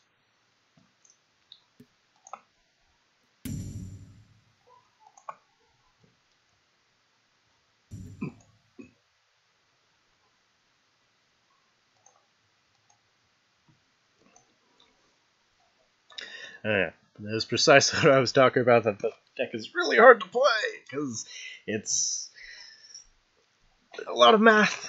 A lot of math. Magmar versus A lot of math and calculating probability. And I'm decent at probability calculating. I tend to misplace numbers a little bit if I can't write them down. And I can't do it in the turn timer that we've got. Alright, well I don't need either of these this early, but I might want one of them to go with the Darkfire Sacrifice. I do want to turn 2 play, so Desolator be a natural choice. Nah, it's a little early for the Revenants. Oh, snap! Blackwolf subscribed! Oh boy, I guess I'm at your mercy after this game. You want me to play more of that? Of my Dance of Dreams deck there? Okay, I will be doing that immediately after this one. Oh boy. Guess I have to spend my next 45 minutes playing that, unless Blackwolf gets tired of it.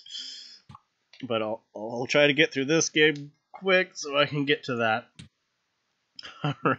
Okay, so alright, so I do want to do the Reaper. So I could just Darkfire Sacrifice and do a turn 2 Reaper, but that feels wasteful. I think I'm going to just replace this Reaper for now. Okay.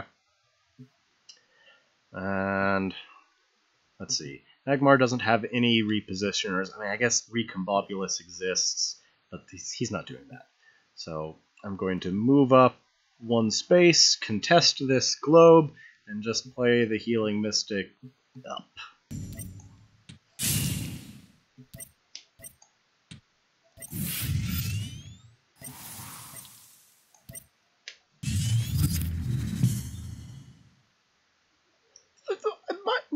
My Lilith decks aren't meta. Lilith just isn't meta, period. But yes, fair enough. We'll have lots of entertainment after this game of me failing miserably at math.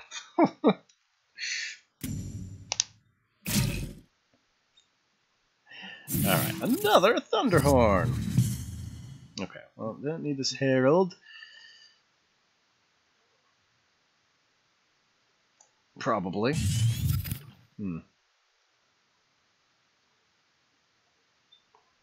Could just Inkling Surge and banish.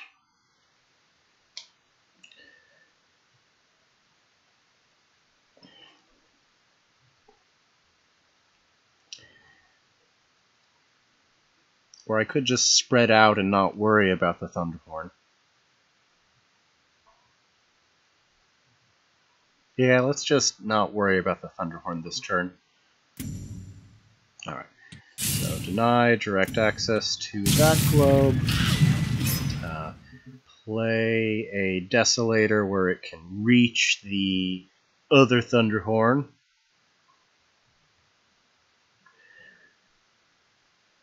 And spread apart.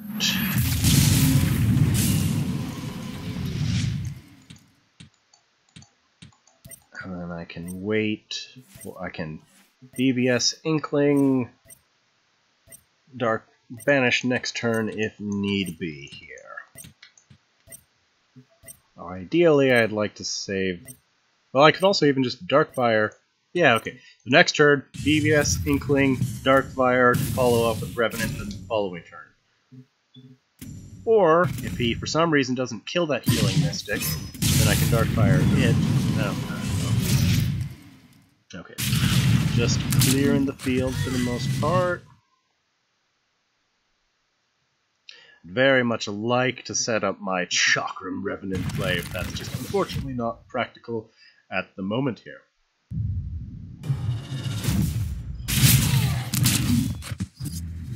Okay, so Chakram is unfortunately not practical. Aha, but that will do. However, I am in very much at risk of a Blood Rage turn from him. Yeah, if he has Blood Rage in hand... Okay, no, I can't risk getting Blood Rage to death by that Quillbeast. Looks like I'm going to have to just go for the alternate plan there. So let's... crap. I should not have put myself in Ripperake range. But, too late now! Alright, so... and I should have shadow spawned over there. Well, I just made all kinds of horrible mistakes.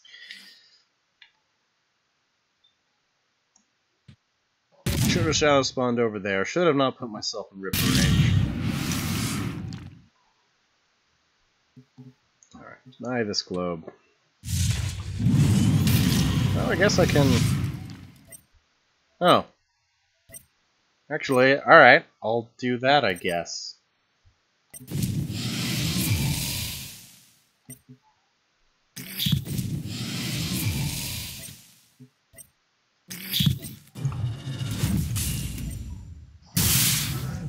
Well, not quite what I was planning on, and hopefully I don't die to a Ripper combo, but I'm probably about to since I screwed up really bad. Because 4, 5, 6, 10, 14, 16... Yep, I had a game exactly. Oh, he had the Blood Rage too! Oh! Oh boy. Oh, that was... Well, I mean, at least it was a beautiful loss. At least it was a beautiful loss. Alright. Well, I screwed that one up. It happens.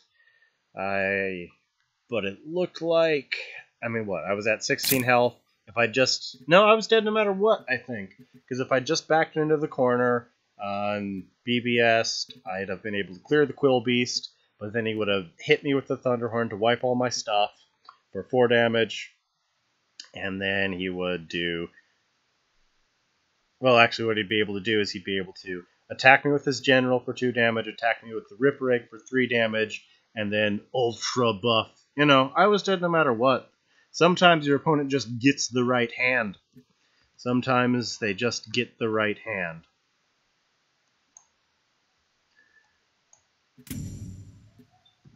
And, yep, I just got God-handed to death there. But that happens. Can't win them all. At least it was a fancy loss. Alright, it's totally called Dance. I need to rename this deck. But, alright, well, Blackwalt subscribed, so I guess I'm playing more of this. Oh god, hopefully I don't lose my top 50 in the next 45 minutes here. Well, Dance of Dreams is my opening hand, so that's good. Alright, so can replace that, can replace that. More likely, you know, open with the Wings of Mechazor, and at this point I'm just digging for a Kujata. If I find a Kujata, then I will... I mean, it did go off last game, I just screwed it up, unfortunately. Alright, profit. Unnecessary. Alright, so Wings of Mechazor, mind game the crap out of him. He's sure as heck not expecting a Twin Fang deck now. Well, he's not expecting a Twin Fang OTK. Sometimes, you know, Rebuke Fang is totally a thing, but... Alright, so go ahead and get out of here, Planar Scout. You are not needed. I guess I'm just doing the Mechazor plan this game.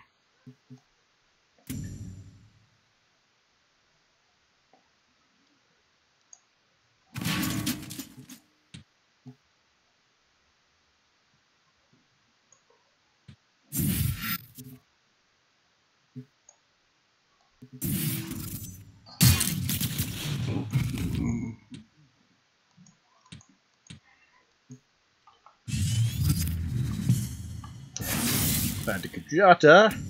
Yes, Kujata just eluded me last game. But and that is precisely why I've built the deck as it is, because if you can't find a Kujata, the deck can still function.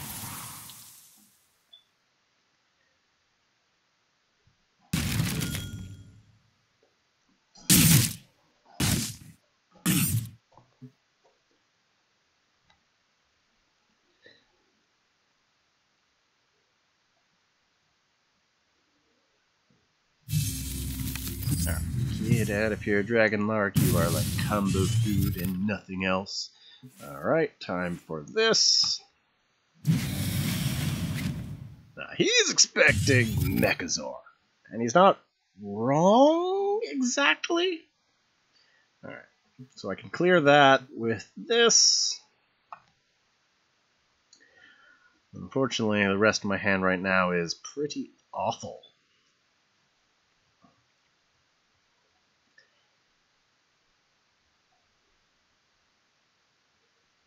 Alright, I think we'll just get out of reach of this Wind Dervish. Blood Tear to clear that. And just double contest this globe and start working on killing this obelisk. Call that a turn here. He will very likely advance with his general, because he is certainly not expecting Twin Fang.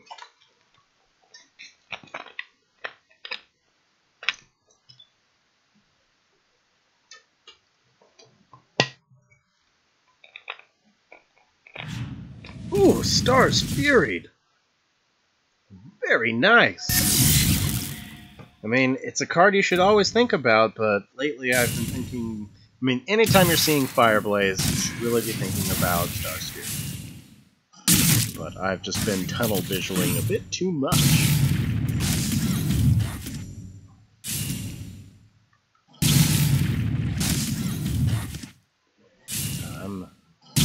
I need to survive to 7 mana and find the Kujata. That's what it's looking like. Alright, Planescape, get out of here. I may just play the Prophet, just so I don't... Okay, Replicant will help here.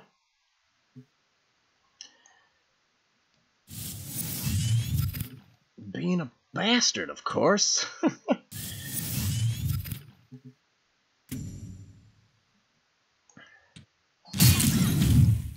And then I think... no, I don't need to play the Prophet. I would have played the Prophet if I was... Well, I guess I'm still worried about... Yeah, because he could very easily desert me this turn. So I think I am going to go ahead and Prophet. I'm just going to put it... it doesn't really matter. Put it here. No, I want his general to advance. I'm going to put it... Still doesn't matter, does it? Put it here. Just cuts. Alright. No Bone Swarm.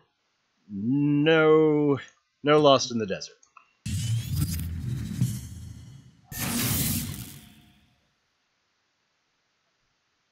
I guess I should put it there just to prevent the Wind Dervish having a good spawn, because he got both of their good spawns. Oh well.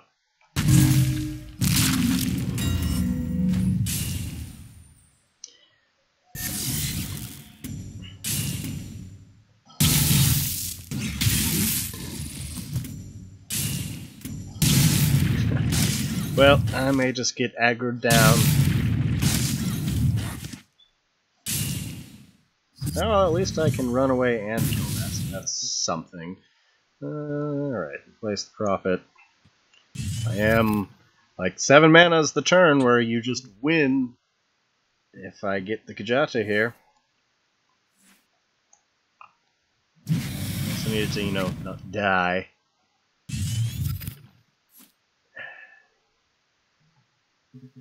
Alright, so play a Replicant here, just to block that thing's advance. Back off. Move this to further block that thing's advance. And then, yes, play a... I can't afford the damage from this Dream Gator, so I'm just going to use that as a body block.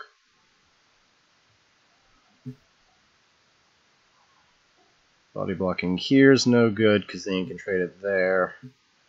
I guess there just isn't a good body block space, unfortunately.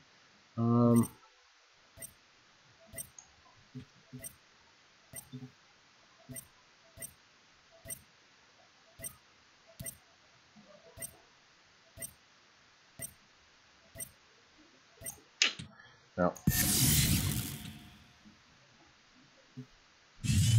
probably should have played a second body block.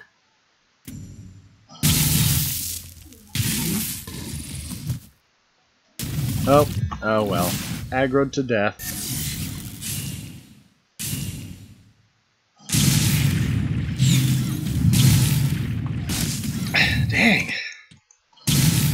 what if it's actually a decent deck? I mean, the Vanner game I could have won, but I was bad at math, and that one was just no Kujatas. Like I didn't get Kujata or Seismite. Like the deck needs one of those to function. Well, it still can just swarm the field and Fang just fine, or swarm the field and dance. It just didn't happen that matchup because he was. Yeah, considering Kujata or Seismoid, plus the deck thinning of Replicant and Dreamgazer and Starhorn's BPS, it's statistically unlikely that I'm not finding what I need. Like, I've run the numbers with this deck, it's got well over an 80% chance to get what it... Well, by the 7-mana turn, it's got something like a 97% chance to get what it needs. The problem is living to the 7-mana turn can be tough sometimes, but no, A, it's very hard to pilot, and B, I mean, I guess really rotten luck can happen, but that's alright. Alright, so we know there's going to be Provoke here. Provoke will make the Twin Fang plan very hard, but not impossible. At least we have all the good stuff right now. Like, play a Seismoid. I'm going to actually replace the Twin Fang, because I can draw into that later. What I need to do is I need to find Mechs or Dance. If I find Mechs or Dance, I pretty much win here. Okay, well that's a Mech. Alright. And alright, I've got... Okay, so I can pretty much draw my entire deck next turn if this Seismoid lives.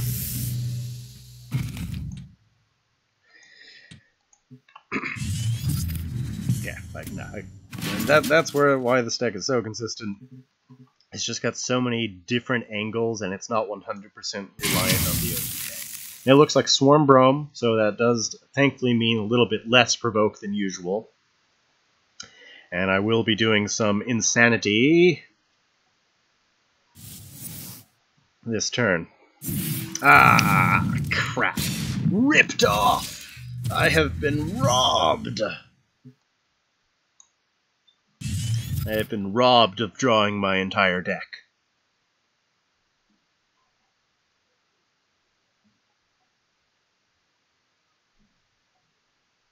Alright, well, Mechazor here.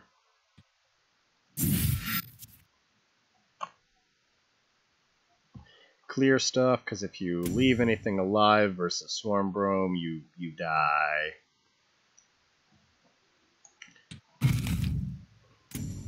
And just test globes and thin the deck. If I can find another Seismoid or a Dance of Dreams, I'll be in pretty good shape. But the other issue is the Provoke that this deck can put out can be an issue.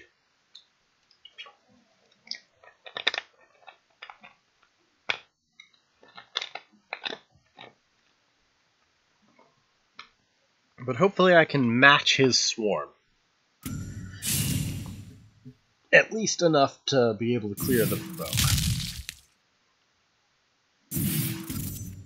Well, not gonna be matching that Swarm anymore.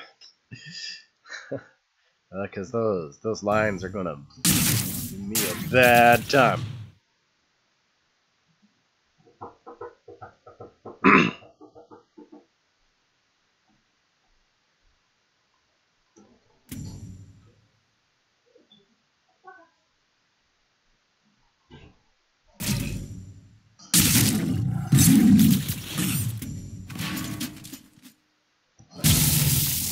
Got killed by Seismoid turn 1, which is unusual for Lionar. They don't really usually have much range.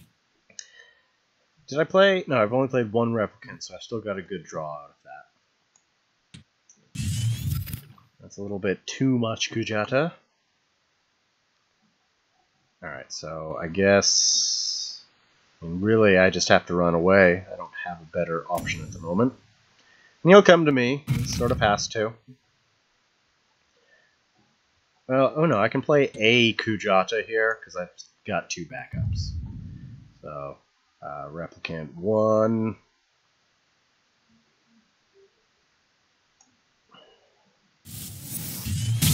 Draw a card.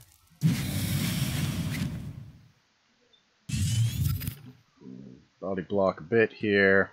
And the deck's thinned out quite a bit.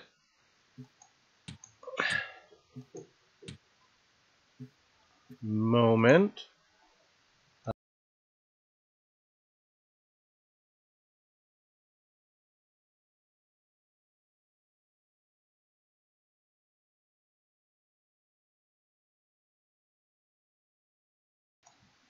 I have returned. I have been given a treat by my roommate, so that was nice. But now she's mad at me because her cat's in here with me. Yeah, Again. well, guess where your cat is at, so. It's my cat with you. Oh, that little jerk. I mean, fair enough. We have somehow managed to trade cats.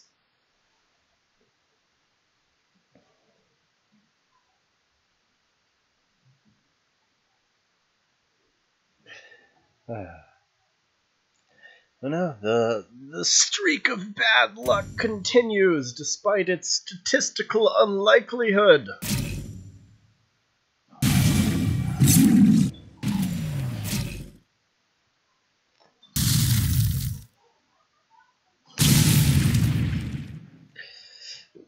And yeah, as concerned, the Azurite Lions are ruining whatever game plan I had here.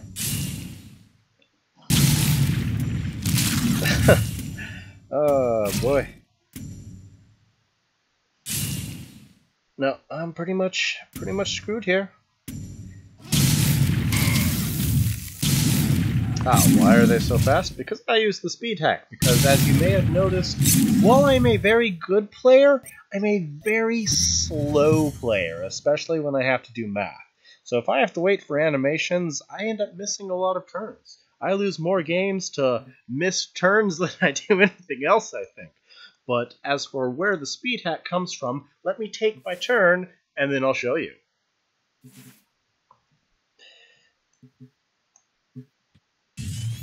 Well, again, no dance, no seismoid. Just got all the Kujatas. And, I think, can I even live through the turn here? Like, I can Replicant Metal Tooth to clean up. Let's see, alright. I take 3 damage here.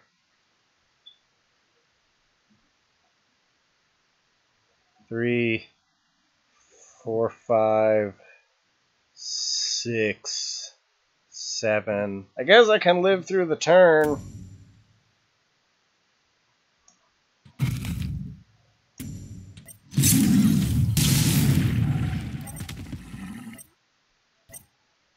Sort of.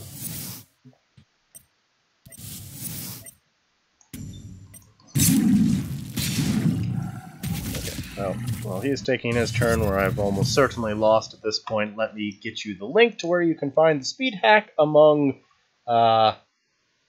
many other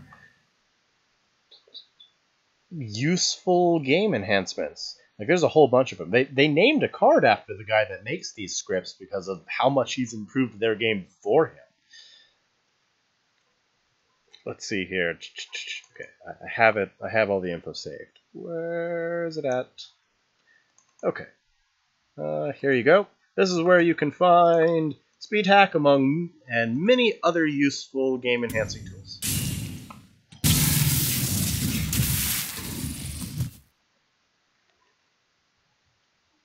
Now, if he didn't put a provoke in my face, there was a chance I could still win next turn. But he's about to put a provoke in my face, meaning I can't win next turn. Like, there was a chance I could have still just Kujata combo to victory. Not a very likely one, considering it takes 7 to do it reliably, but it can happen at 6. But between the provoke and a continued string of incredible, statistically improbable amount of bad luck here, I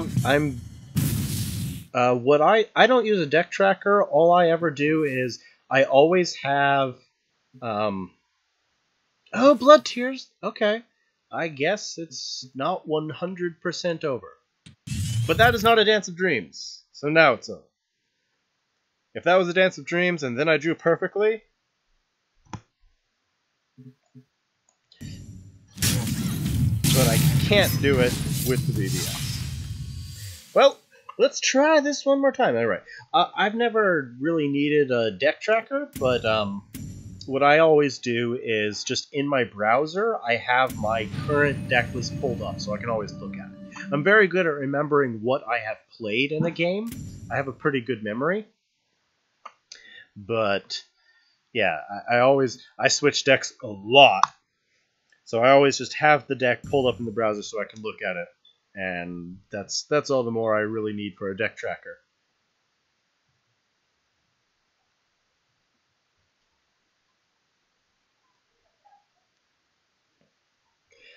My favorite feature of the scripts is a very simple one. It's the one where you can go into your deck screen and just click a button and it'll immediately upload your deck to Bagger. That's my favorite. I use that so much.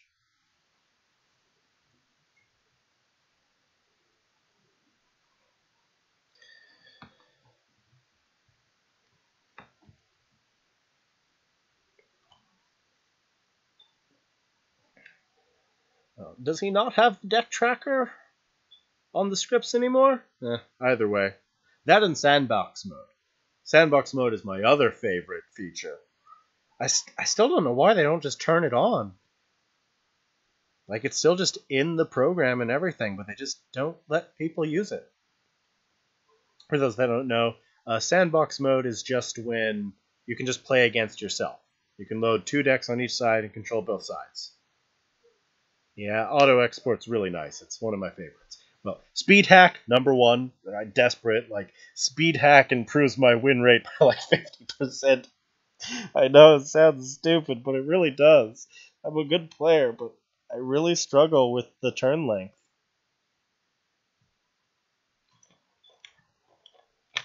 Especially on stream. I'm a notoriously terrible player on stream because I already usually like take most of my turn and get distracted enough when I'm not trying to entertain people.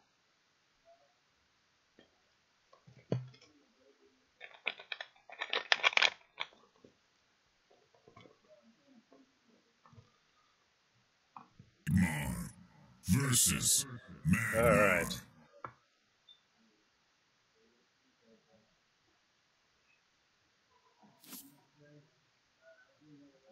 Oh, those were way less than 10%.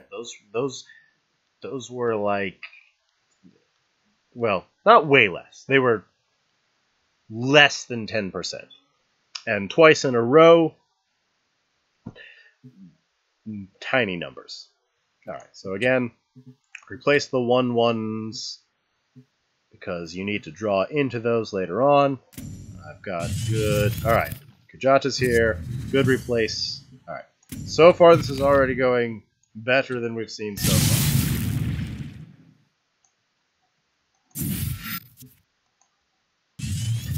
Okay, looking good. Looking very good. Now I just basically need to live to 7, and I win. It's going to be tough during Ragnarok versus Ragnarok, so I may not end up going for the full combo. I may just go for a smaller one.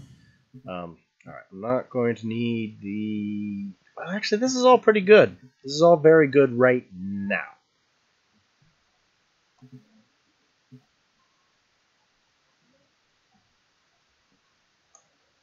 Just going to... Well, oh, hold on. If I... Let me replace the Metal Tooth. Okay, that's not a Seismoid, unfortunately. Okay, so my best bet, I just want a 7 mana. Is there a way I can protect a globe for the 7 mana turn? Because there's also Ragnaros. Ragnaros runs the 2 damage or 4 damage card that lets you ping. So there's a pretty good chance he could kill the Kujata. If it was Vath, I'd play the Kujata and a 1 health minion and it'd be safe. But here, all right. Well, I know I'm moving forward, and I know I'm contesting this globe here. Let's just...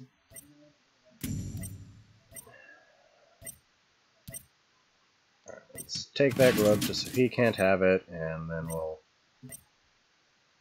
just super protect this globe for ourselves.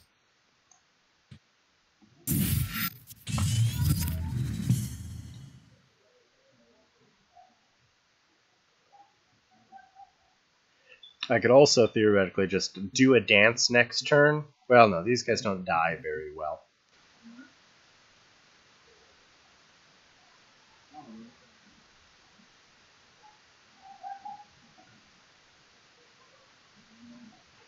Because now that I've hit 3 of those, I could do a Kujata dance and not even try for the Twin Fang. I could just do the Mechazor plan.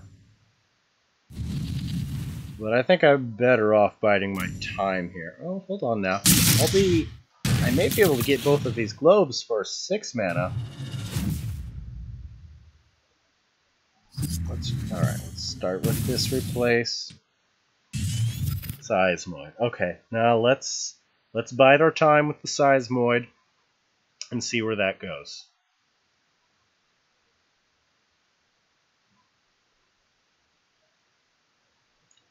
I could still Dance of Dreams. Alright, let's start with Seismoid Metal Tooth. No, I think I am going to Dance of Dreams. Yeah, I'm going to. That's going to happen. Alright. Seismoid. Metal Tooth. Dance of Dreams.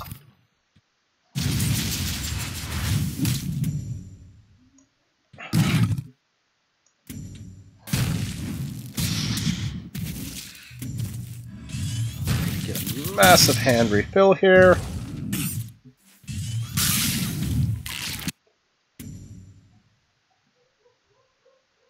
And I'm just taking that glove just so he can't have it.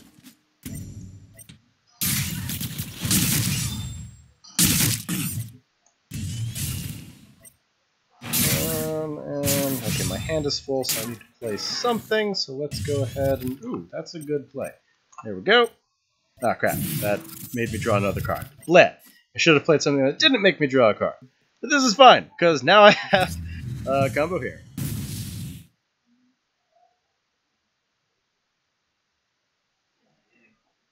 And that is precisely what deck is made to do. It is not, ultra reliant on just that Exodia hand.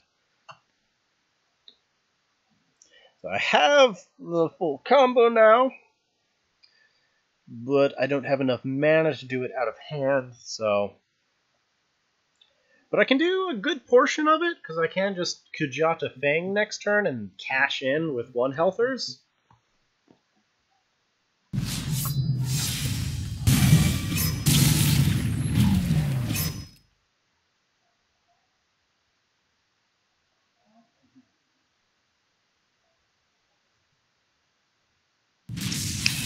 Okay, now it's probably not worth it now that he's killed that.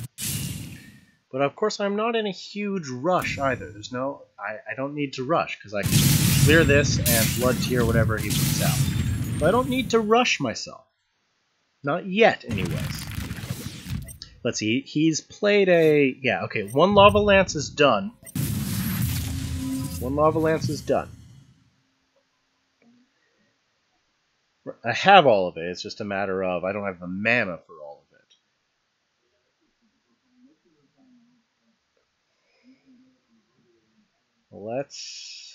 Let's replace the Dream Gazer. Because all I have to do is survive for 2 turns and I pretty much automatically win.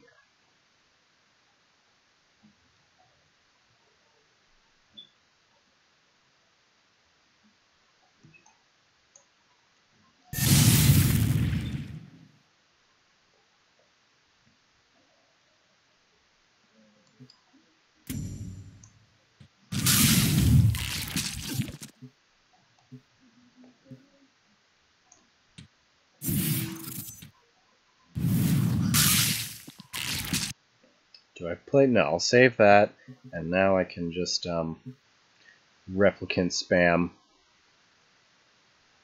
It takes 7 mana to do it reliably. Alright, play around Frenzy here.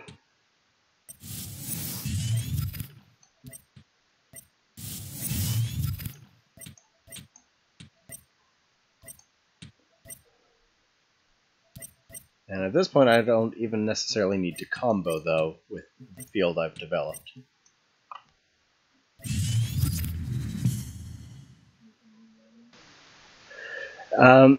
You can only do it 4 mana if you gamble and play a Kujata beforehand. I don't like to do that, especially versus decks that I know are good at killing them. So, Ragnar in particular, it is very, very unlikely a Kujata would live for a turn, so instead I'd prefer to try to bide my time till the 7 mana turn where it's almost guaranteed that I win. And with this large field that I'm developing, it's pretty likely that I can survive to 7 mana, because that's the other benefit of playing it this way, is it creates a very swarmy deck that sort of puts your opponent in a reactive position.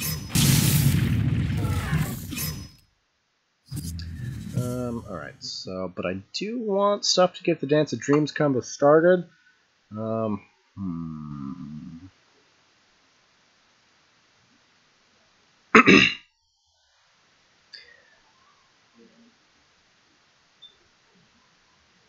Okay, so I think I will play a Replicant and Metal Tooth to clean some stuff up here. And then BBS, and that should get me prepped for next turn. Alright, so Replicant, kitty cornered.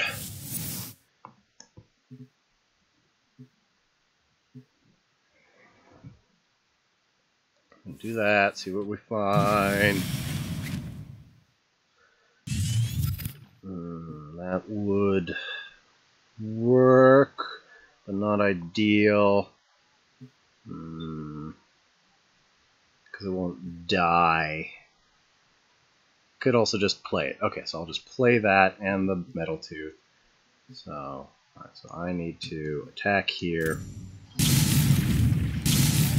And pray I don't die to a Ragnarok combo, because that would ultra suck. It's unlikely that he's got it, though. Oh! I actually have Mechazor. Another thing the deck is weirdly... Crap, I should have played it there. Oh well. Mostly the Mechazor's there just to distract him.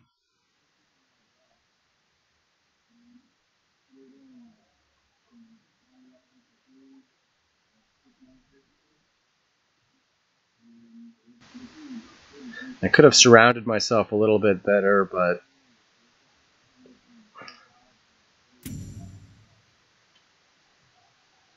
No, what I should have done, I shouldn't have tried to break his artifact, I should have just preserved my health, so that may have been a mistake.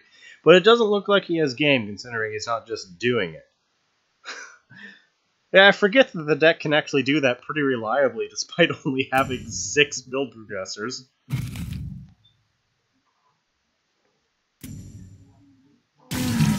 Okay, yeah, it's... Okay, should have an E. I've got the full combo next turn. They don't even need solo on health here. Poor guy. Yeah, he doesn't know. He doesn't know what's about to happen. Oh, here it comes. Alright. Twin Fang. Dance of Dreams. Kujata. We'll trade in once here. We'll play this here. We'll play this here. Play this here. We'll play this here. Yes. Sure, we'll play another Kujata. Yeah, that's fine. Full misdirection! Okay, I'll replace that. Let's just go ahead. Let's just kill that egg just because we can. Now the deck has a lot of different angles here.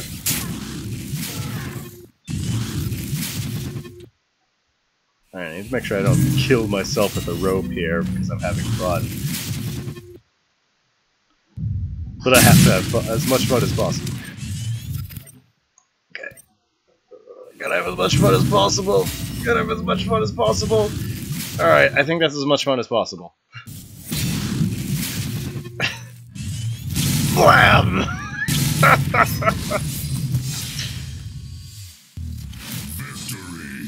Oh, I didn't even know what you said, Black Waltz. Full mech erection? Okay, so erection. I thought you said misdirection, but mech direction, it's all applicable here. It's all applicable. Yeah, 42 was a good number. 42 was a good number. Answer to everything. Good times. Alright, well I have time for one more game. Black Waltz, what do you want it to be? You are the second subscriber I have ever gotten. What do you want me to play for this next game? I've got time for one more.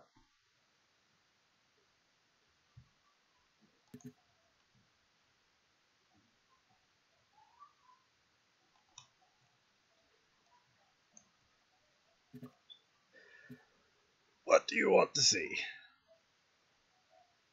What I want to play? Well, what I want to play is my Bottomless Lilith, because I love this deck and I love Lilith. She is my waifu.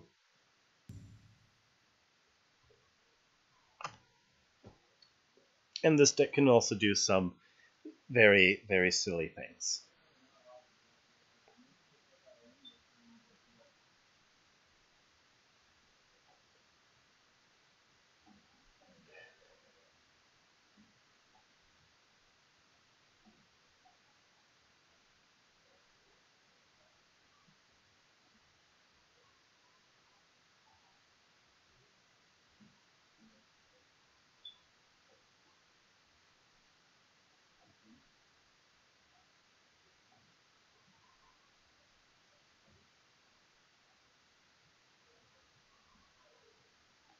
Long queue time.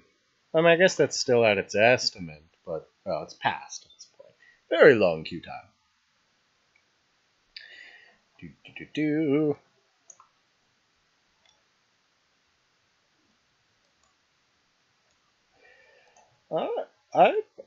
Have you seen my Mechanical Abomination deck, Black Waltz?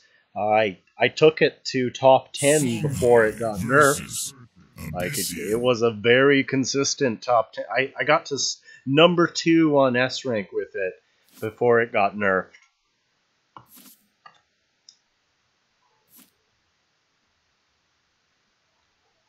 It's on my master thread. Alright, so we're up against Songhai here. Healing is often very important. Demonic Lure will do very, very little. Banishing is good. Yeah, Mechanical Abomination. It's super effective. Yeah, go ahead. It's on the master thread. Go ahead and give it a gander. And I will. Alright, so I know I'm not keeping the whip. I do want an opening play. Although Herald's not a good one. Could be worse.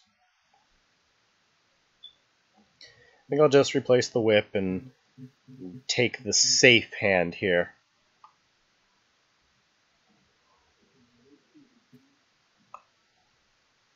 Yeah, I'll take the safe hand. A Darkfire would be very nice. I may end up replacing the Desolator.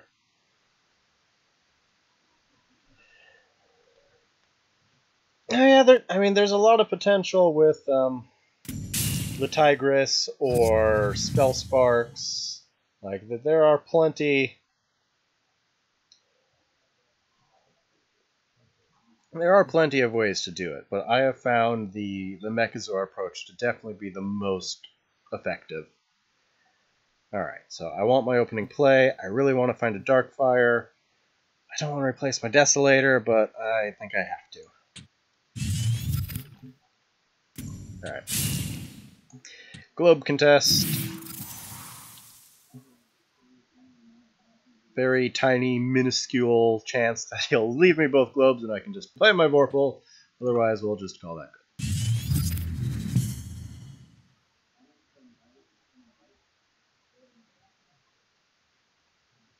I should have tipped the guy. I really should have, but there was so much going on. There was so much going on.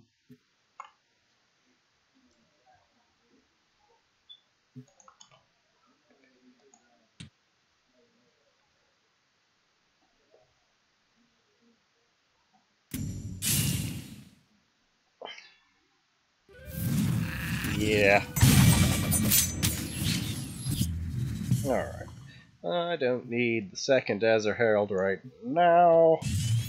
Chakram, never bad. But not what I need right now. And I could just clean the Pando up and take a bunch of ping damage here. It would suck, but... well, let's just put this down and see what we find. Because I really don't want to spend a banish on it. Oh! Well, that's a tad frustrating. Because I put my tile underneath it, so now if I dispel it, I lose the tile and can't actually kill it. But I don't really have anything better to do. I think I'm just going to... I'll spend the ritual on it. I have the shroud, so I can... That's a decent answer. Alright. So let's just spend the ritual, preserve my health, because I am always a little concerned about my health versus Songhai. They are pretty notorious for out-of-hand burst. Although Kalios less so, but he can still do some inner focus or multi-teleport his little dragon and Grandmaster Zendo stuff. So I do like to be conservative with my health.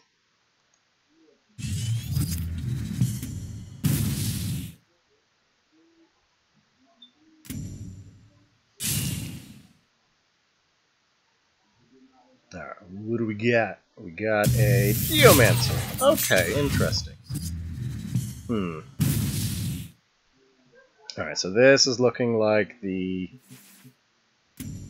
BBS Inkling Desolator turn, and if he doesn't clean it up, then I've got a very nice Chakram turn next turn.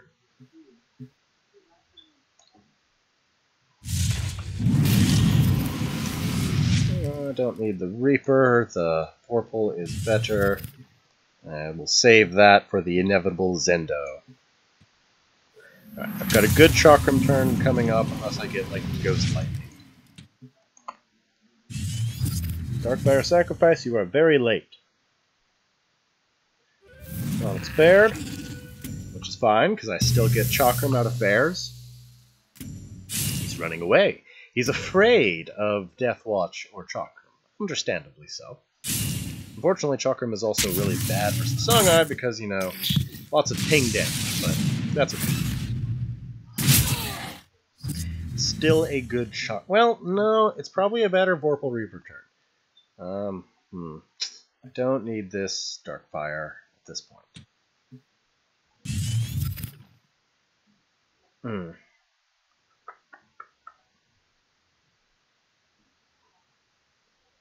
Because, yeah, he's got,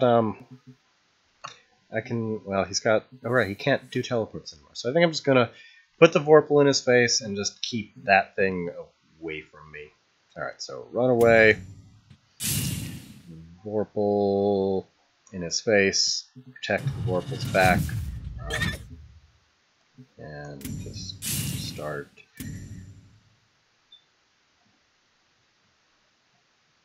Yeah, very protected Vorpal. And he can't teleport it, so I'm also pretty safe here. Alright, and so if he does kill the Vorpal, if he doesn't kill the Vorpal, he's in big trouble. And if he doesn't transform it, well, Chakram's gonna wreck his day. So, I'm still in a pretty good spot here.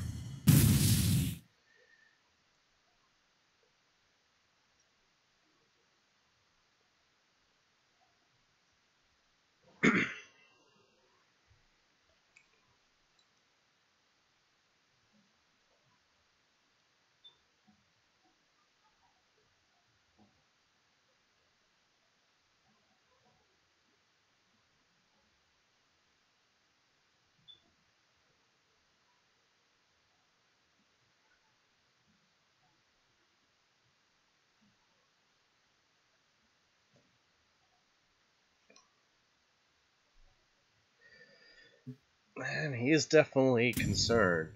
I think it's pretty likely Chakram is actually still good with... Yeah, yes, Chakram is still very good with pandas.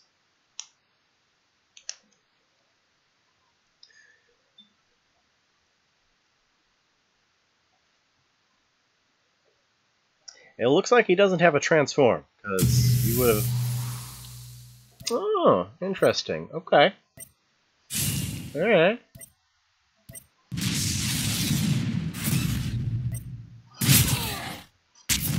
Horse is so good in ramp decks.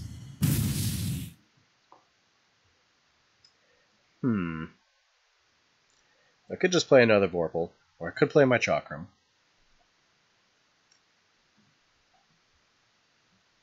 Alright, well, this isn't going to do anything. Well, then again, that could kill that. I think I will kill a Key Beholder and Chakram.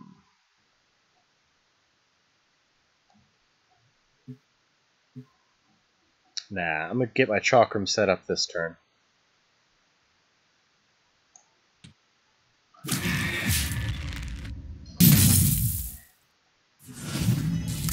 Precisely. And then I need to look for... oh, beautiful. Perfect. Alright. Exactly what I wanted.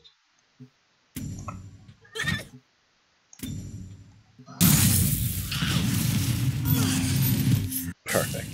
So now he's in just, like... He's just in all kinds of trouble right now. Unless he can break my artifact this turn, he's in all kinds of trouble. Let's see. I can't escape a Zendo no matter what, so I'm going to stay close. But not going to stay just out of his melee range. Yeah, I've got... Like, if he doesn't answer this and my artifact, he's in a lot of trouble. And I've got the Frenzied Revenant next turn. My favorite thing. I mean, even just a Revenant without Frenzy's fine, but Frenzied Revenant just ends games.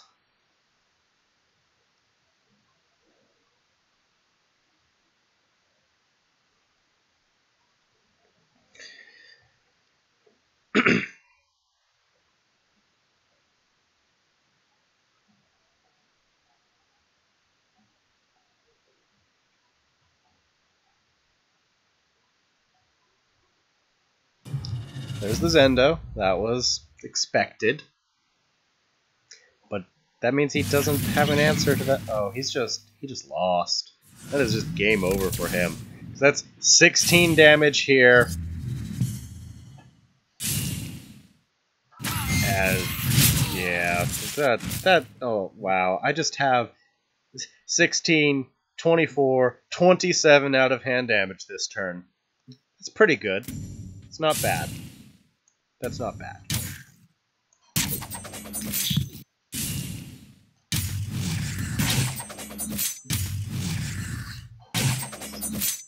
It's only a little overkill. I'm sad I didn't get to use the frenzy effect.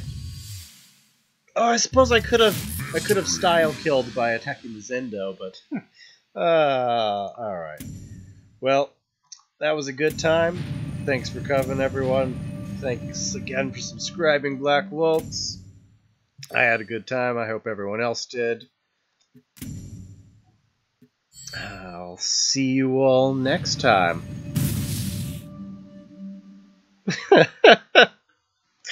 Oh, you think that was disgusting, King Coco? You should have seen a couple games ago when I did, I think I did, let's see, 8, 16, 20, 12, 16. Yeah, when I did 8, 12, 16, 20. Yeah, I did 24 damage with just the Revenant. With just the Revenant.